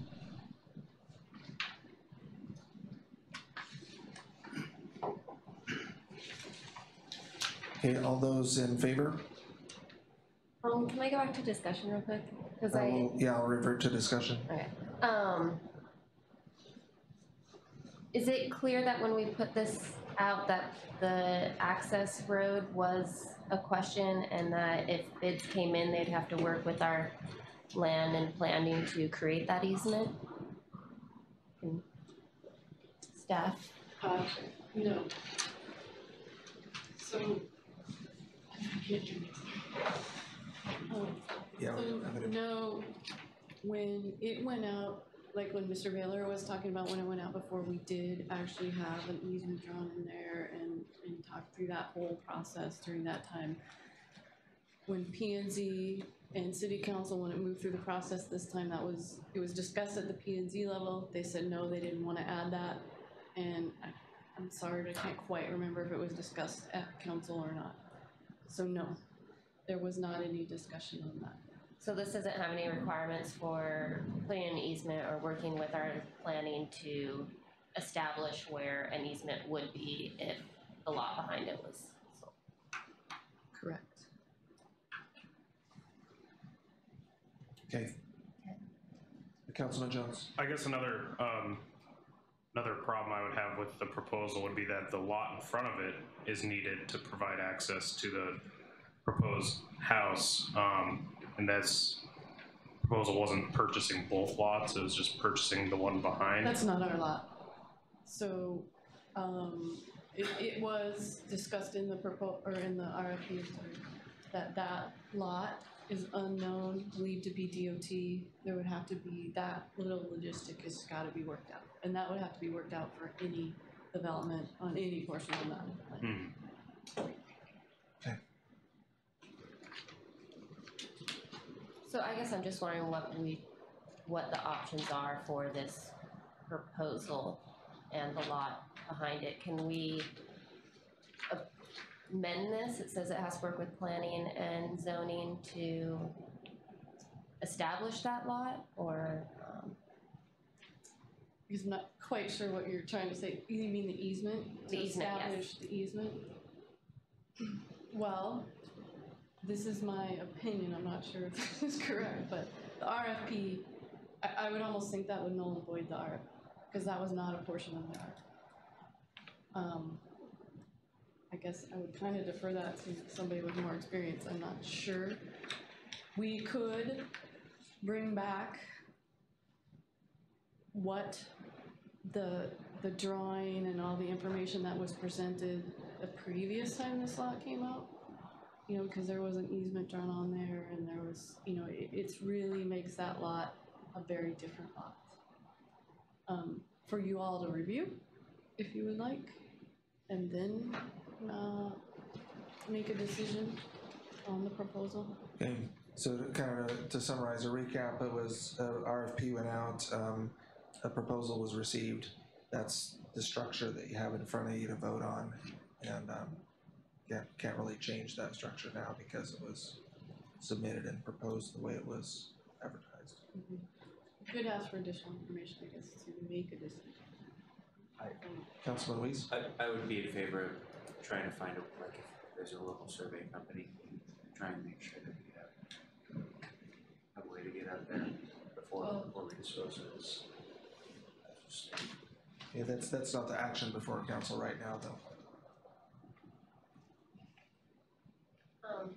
Just as part of the discussion, I guess I don't feel comfortable moving forward with getting rid of this lot at this time without looking into a little bit more why the Planning and Zoning Commission decided not to put that easement in the RFPP, or just to, for my own research, to look into this a little more. So if we were to vote on it tonight, I'd be voting no, unless we want to basically revert it back to staff so that we can have more time to look at it, and maybe when more council members are here to be able to vote it yes, because I'll be voting no, how it stands.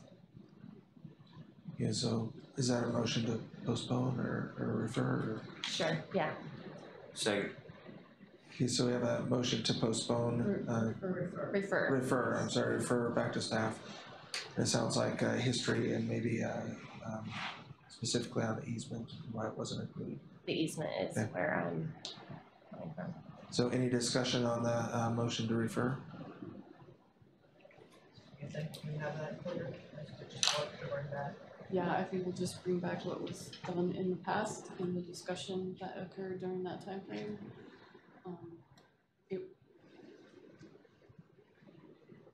Yeah, I can't quite remember if the surveyor did some of that work or not. And also just so that more council members are present, so that. Okay. All right. Discussion on the motion to refer?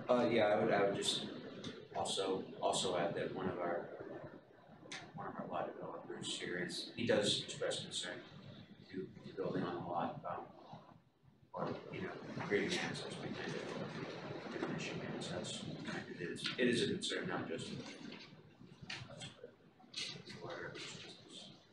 Okay. Further discussion? All those in favor of referring? Aye. Opposed? Okay, it'll be referred back to staff. City Council direction to staff regarding a draft resolution opposing the Prince William Sound Borough. I move to direct staff to draft a resolution opposing the Vivias Borough. Is that what you're looking for? Or, so I thought we had a resolution in the packet. Not for action. Yeah, not for action though, for discussion. So, and I discussed this, I just wanted to make sure that this is, that council actually wants to consider that resolution because you did expend money to participate in a study, and I wanted to make sure that you had a chance to see the results of that study, and that there was maybe a little more formal feedback from the review committee to council. And I apologize, I wasn't at that meeting, didn't attend the meeting when the committee kind of passed on their recommendations. But it didn't sound like there was a real clear recommendation, so anyhow. So there's a motion to direct staff to draft a resolution opposing Prince William Sound Borough.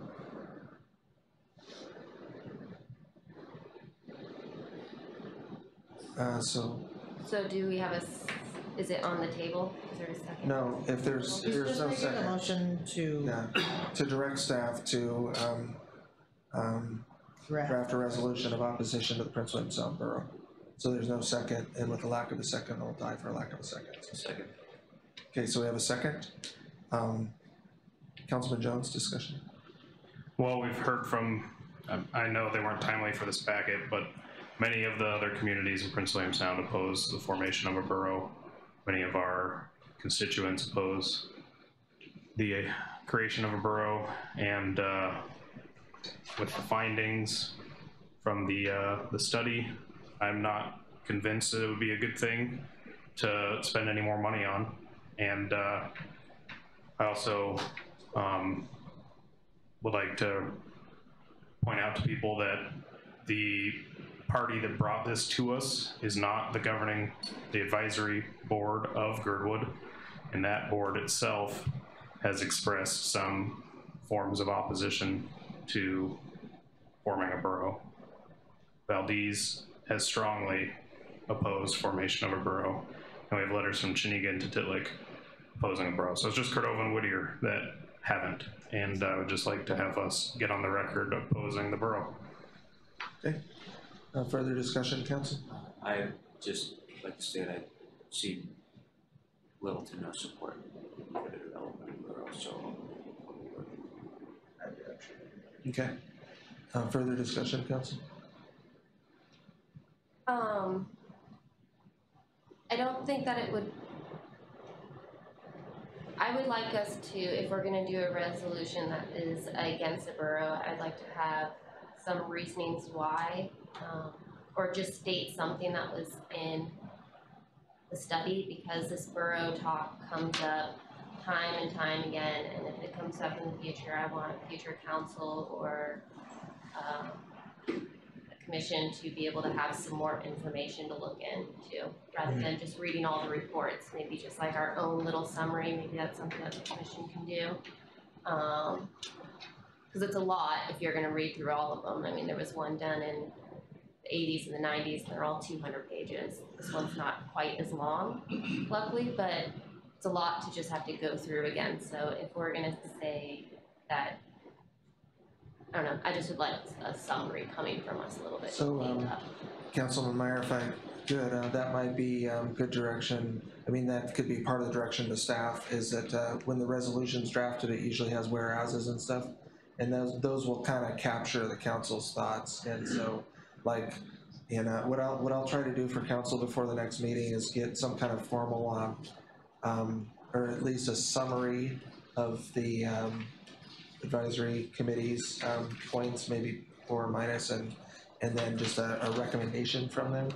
And you don't have to include that in the resolution, but at least you'd have those whereases, whereas such and such study on such and such date indicates this or that. And then when council drafts that resolution of opposition, then there's just some bases included in it. Yeah. Whereas the citizens and all the public testimony or whatever, and the results of the survey or whatever. So if that sounds good. Okay. Councilman Jones. So it was not timely to make it into this packet, but I did forward on some ideas for whereases in a draft resolution to Alan and Susan. So they were pretty pointed comments in opposition, and so I'm not sure if the rest of council would be in support of this type of language. One thing I might suggest is maybe we could have a workshop on this to pin down our whereases for a joint work session with the committee, so we make sure that it's what we really want to have brought forward when we vote on it, instead of keeping referring it back to staff a million times until we get our whereases right. Let's just, you know, have a work session on this, and then we can pinpoint the exact whereases, because I know I would prefer to have a little bit more teeth to it than the one in the packet, but I'm one of 7, so. Okay, maybe we can, after we vote on the action you have in front of you, maybe we can, under pending agenda, identify which meeting we want to have a work session. And then maybe use that as a template, and at least councilmen then can bring their thoughts.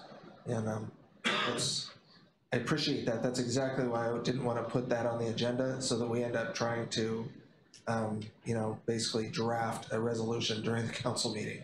So I'm trying to figure out how to approach that. So a work session might be the way, or staff It's not draft. gonna be easy with 7 trying to write a Exactly. resolution, but. So we need to get there somehow. So, but this is the first step, I guess. So other discussion on the motion to draft a resolution opposing Councilman Allison. Yeah, I don't really have any heartburn one way or the other over resolution. Resolutions are, it's gonna make some people feel good, but it really doesn't ever gonna have any teeth to it, as we've seen other resolutions. Putting money into the permanent fund, for example, for a certain purpose, and not following through with that. Anyway, I don't have a problem with, once we get something, then debating the whereases and the now therefore and such like that, but again, I guess, in 3 months, this council could be completely different with a new mayor, 3 new council members, and they're gonna do what they wanna do at that point in time. Anyway, proclamations, on the other hand, neighbor, are hard to come by. And congratulations to Dick there, but anyway, I don't have a problem putting on the future agenda or the next agenda to discuss and debate and talk all about it, and we'll put our stamp on it. Okay, so I think I heard all councilmen in favor, semi in favor, with some qualifications on this. Is there any further discussion? Okay, all those in favor? Aye. Aye. Opposed? Aye. Okay, so it fails. So I missed it already, Oh. because is staff drafting a resolution, or are we having a work session? Well, so we're not directing staff to draft a resolution of opposition with, No. well, let me see. So we have an agenda of we have a majority of council present. So is that a pass then? That doesn't require a majority. Yeah, yeah. It only Okay. requires So the two. motion carries. So, and I think what I heard was a suggestion that rather than draft it on the fly, that we have a work session, hash it out. Help So, them draft it. that segues right into our next agenda item, which is pending agenda. I think you voted on being in favor of having this in a work session to draft a resolution of opposition. I think Yes, that's so we're where gonna have a work session to come up with our whereases, and then you guys will draft final. Okay. So I thought that's what we're voting on. So, Susan, if I could just ask you, did you email that draft out yet? I don't recall. Okay, so if you could do that, at least that's a starting point.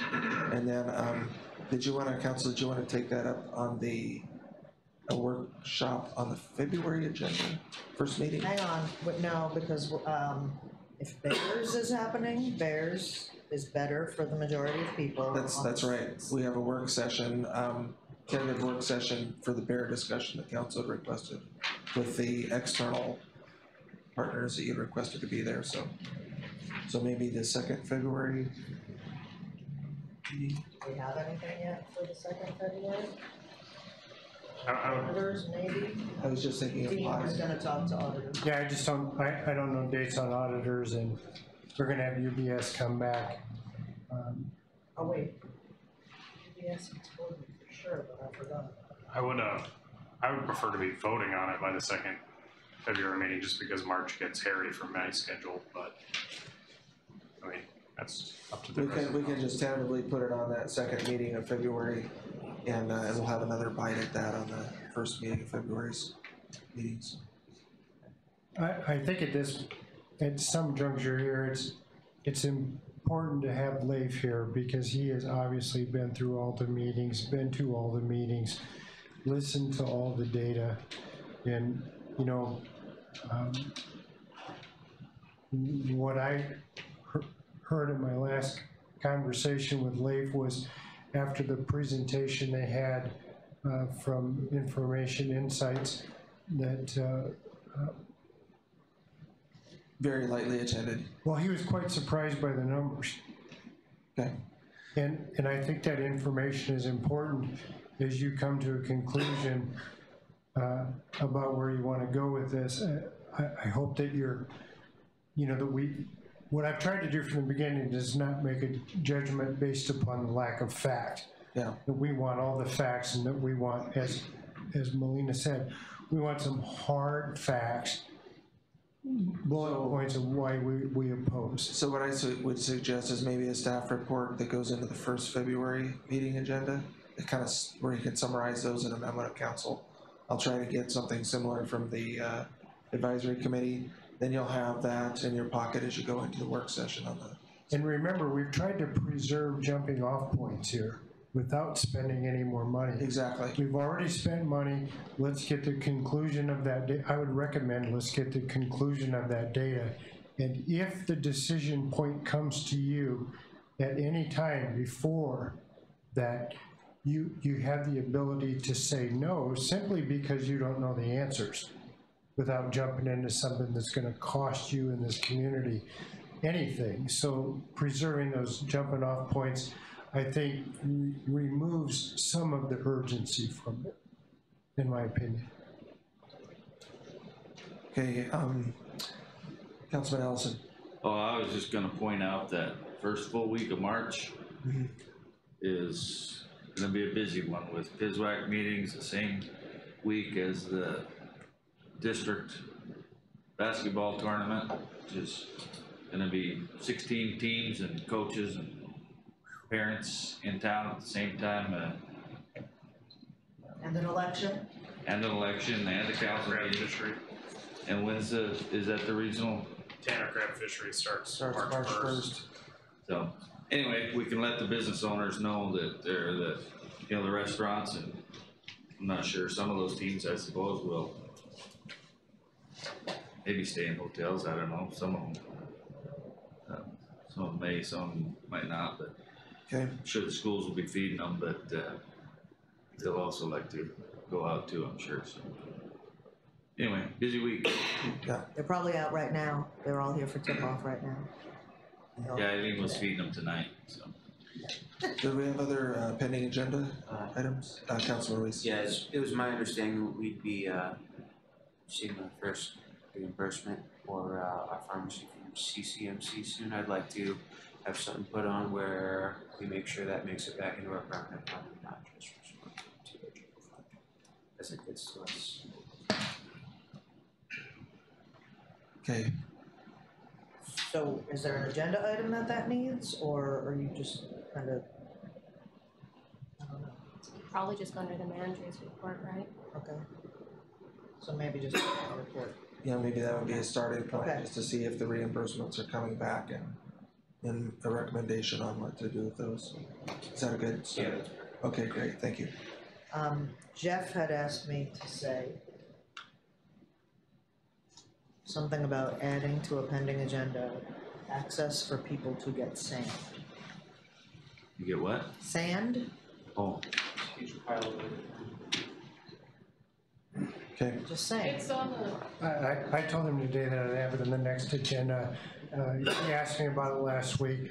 The issue is, as I understand it, the decision was made some time ago not to provide private individuals with sand at $5 a bucket because it was in competition with local contractors who had sand for sale. We didn't want to be in competition. That's how I understood the policy. I may be in error on that, but that's where it stands right now. So I indicated to Councilman Guard that we would revisit that at the next meeting to see if council wanted to make any change on that. It is on the fee schedule, however. It is. That wasn't a question, that was a comment. I know it is. Yeah. Councilman Jones? I have a conflict of interest with this topic. So if the councilman wants the vice hand from the city, does he have a conflict? To his financial detriment. So, okay, so am I hearing you say that you're gonna have something, comment on that, or? Yeah, we'll have something. Okay. Maybe I'll pull Councilman Guard. There's ways to get sand when you really want. Okay. So we are gonna do the bear work session on the 6th. Yes, I think that's what I heard, Council. That's when we can have our fishing game. And then what did you want to put on about Title IV or the drug policy or anything, or just put it on the pending agenda?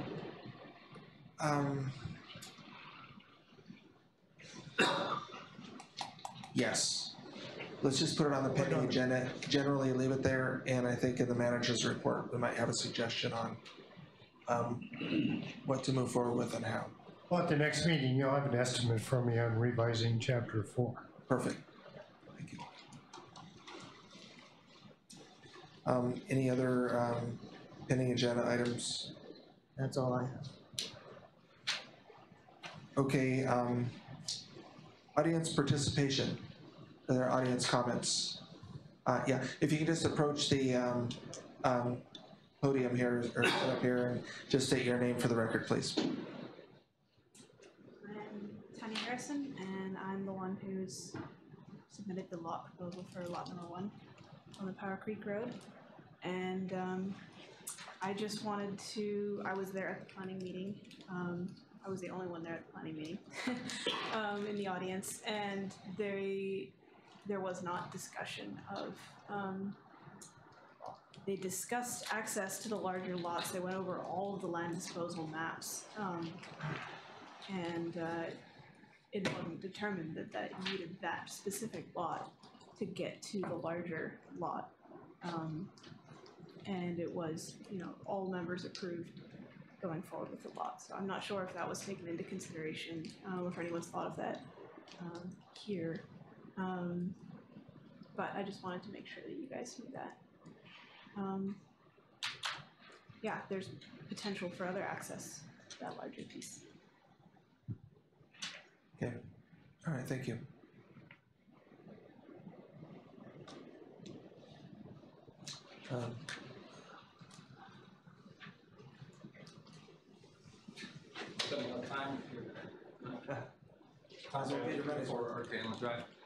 Yeah, first of all, I'll give a shout out to the police department. I was at the ball games this last weekend, and a lot of people got there before it rained, and when I got there, the roads got bad. They did a public service announcement before everybody left. I thought that was pretty cool, and then I have seen them out directing traffic at the corner there, which I really appreciate, but it was a nasty night. And for that guy to be out there in that blowing rain and to do that service, I mean, that's pretty cool. So I really appreciate that. And let me a little advice on moving forward on the Power Creek lot. And if you look down your packets on page 42, they kind of have a drawing there that supposedly would show, I believe, the state right away. And of course, these aren't always accurate. But my suggestion would be to catch a surveyor when he was in town. And there's no rush on this. I mean, I think the initial plan was 5 years to get something built, but maybe this summer, the mayor's got a pretty good connection with the surveyor. I've used him, and he's the best reasonable rates that I've found out of anybody. I think is it Andretti Clay or? Yeah, TWA.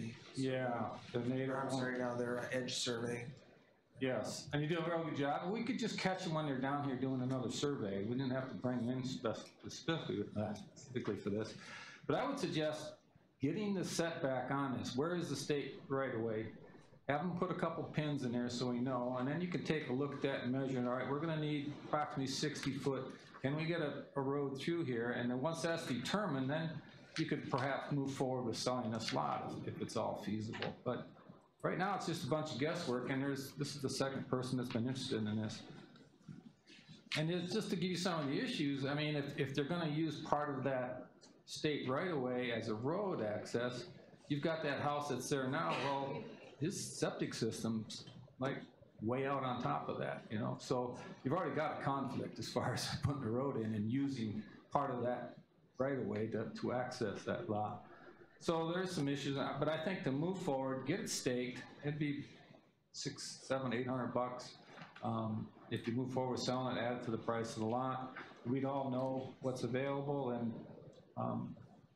my thought process on this, if you could get somebody to punch a road in, let's say punch a road into that first lot, let them build their house, but then the road would be there, and then if somebody wanted to buy the, you know, more of it, they just keep continuing the road. I mean, that's the poor man's way of development. I don't think you're gonna get somebody to, in the next couple of years, to develop that whole section there, but at least we would know. That would be the answers, and you guys would know, so we wouldn't have to be guessing on this. Thanks. Hey, thank you. Further audience participation? Yes. Dan Nichols, still 7 Alder Street. I'd just like to thanks for the extension. I don't know what to say. The contractor came down, started, the fire marshal came to town and closed my job, Camp 2's, and whatever else. The initial thing was there wasn't a permit for the foundation, which the other contractor, it should have been in the shed, it wasn't. He had copies, and that's why they initially shut him down. Then they found some other things. Contractor went to the fire marshal several times, trying to get back here, and we finally figured out that fire marshal wants an architect to go through. How that encompasses safety and fire, I don't know. Just like the foundation. Why is the fire marshal involved in a concrete foundation? But anyway, I do have a feeling they're getting out there, and he's fighting for money now because I believe our next governor's going to fight for eliminating some public services, and I believe I'm talking about that. I can't see any other reason for it. Basically, I think it came down to the mechanical room, which we had a little hand-drawn thing. I know that John Harville used it on Cam 2's building, used it on his building. It was just something very simple. It's 2 bathrooms and a utility room. And for some reason, they've drawn the line in the sand and said, no longer is that. Now you have to have an architect. So I just got a bid from an architect. I talked to him 2 weeks ago. It's $6,300. You know, I hadn't planned for it, but obviously I've got to do it. And council, I've got $500,000 sitting down there, not making me a nickel. I really like to see that thing out. I pushed everybody as hard as I think I could push it. You know, to get to that other point, then those everybody's not for you, they're against you. So I just like to thank council for the extension. Okay.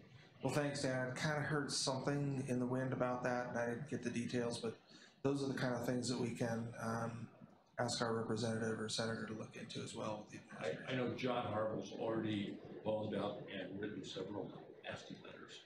Okay. Just because what happened at Camp Tuesday he had actually hired another firm to sit there and go through, take care of the fire marshal. The fire marshal came down, shut them down for I don't know what reason. By 10 o'clock the next morning, they're ready to go again. It was something that simple. Yeah. This guy came through town, and he, at the motel, our sprinkler heads are getting like 50 years. We have Taylor come through, they do it, they hand the fire marshal report, okay. This guy came through, and he says, I want that done in, that's not, I think it was 10 days or 2 weeks. All the sprinkler heads changed out. That would have been in the old bowling alley, 10,000 square foot, the hotel, all that stuff. I mean, they had that information in the spring. When he came through, then he threw that at us. So then we phoned Taylor. We said, well, this is what we need done. He phoned the fire marshal, and he got it put off until the spring when they come down and do it. It was just kind of, that's the only thing I could figure. Okay. That's why, quite a lot. There's gonna be a fight for money in the state, and, the squeaky wheel gets increased, so. Anyway, All right. that's my opinion, so, thank you. Okay, thanks. Further audience participation? Okay, seeing none, council comments. I'll start to my left, Councilman Weiss. Yeah. So yeah, congratulations to Dave Groff. He's going through a long list of duties and services and accomplishments. I got the chance to reflect on a lot of these things that I participated growing up. And he taught my first firefighter 1 class and my first trauma technician class. He put me through hunter safety 20 years ago. More. Yeah, just a huge thank you to him and to in regards to Power Creek lot, it's not like we're not trying to get things built. We're just trying to look in the long term. We want somebody to have that lot. We just plan's a tough thing to come by and put over. I don't think anybody here doesn't want to see that happen. It's just more of a future restriction thing. Thank you, everyone. Councilman Jones? Yeah, thanks everybody for coming out. Thanks Mr. Groff for all your years and years and years of service and all the things that you do. It's pretty amazing. Inspiration to us all. And yeah, I echo the comments on the land disposal. I don't want to keep anybody from building a house. I just don't want to block our access for future houses as well. So I'm sure there's some sort of a compromise that can be worked out. We're just not quite there yet. So hopefully we can get there, and yeah. Thanks for putting up with me. Thank you. Councilman Allison? Yeah, thank everybody for coming. I appreciate the comments that people have. Congratulations to my neighbor, Mr. Groff, back there. Well deserved. And I'd just like to tell Mr. Nichols that gave you 3 years, but don't take that long. And just like to pass along my concern, for lack of a better word, I guess, for our local federal employees who are out of work or working without pay. Don't want to get into politics at all regarding that, but hopefully we are making accommodations as a city for anybody who might be, having trouble paying a utility bill, which they shouldn't at this point in time yet, but certainly if this drags on, there could be some situations. Kodiak's been on the news a lot. Of course, they've got a lot bigger Coast Guard contingent than we do, but we have quite a bit here as well. And I know there's organizing some dinners and fundraisers, food banks, and I think the food bank in Anchorage is actually sending some food here too. So anyway, we want to take care of our own as much as we can. Thank you.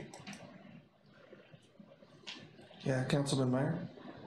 Thank you everyone for attending, and just echo all the comments that were made before me. Okay, thank you. So council, I was a little remiss in, on the executive session, you moved to amend the agenda. But however, we have a facilitator from the Foraker group here that council commissioned to do some coaching and development work with your 2 employees, city manager and the clerk. And I would entertain, I would like, while she's available here, to have an opportunity for her to debrief council on the process of that, and there is a fiscal note associated with that. So I would entertain a motion to go into executive session to discuss matters, the immediate knowledge of which would clearly have an adverse effect upon the finances of the government. So move. Second. I have a motion and a second. All those in favor? Aye.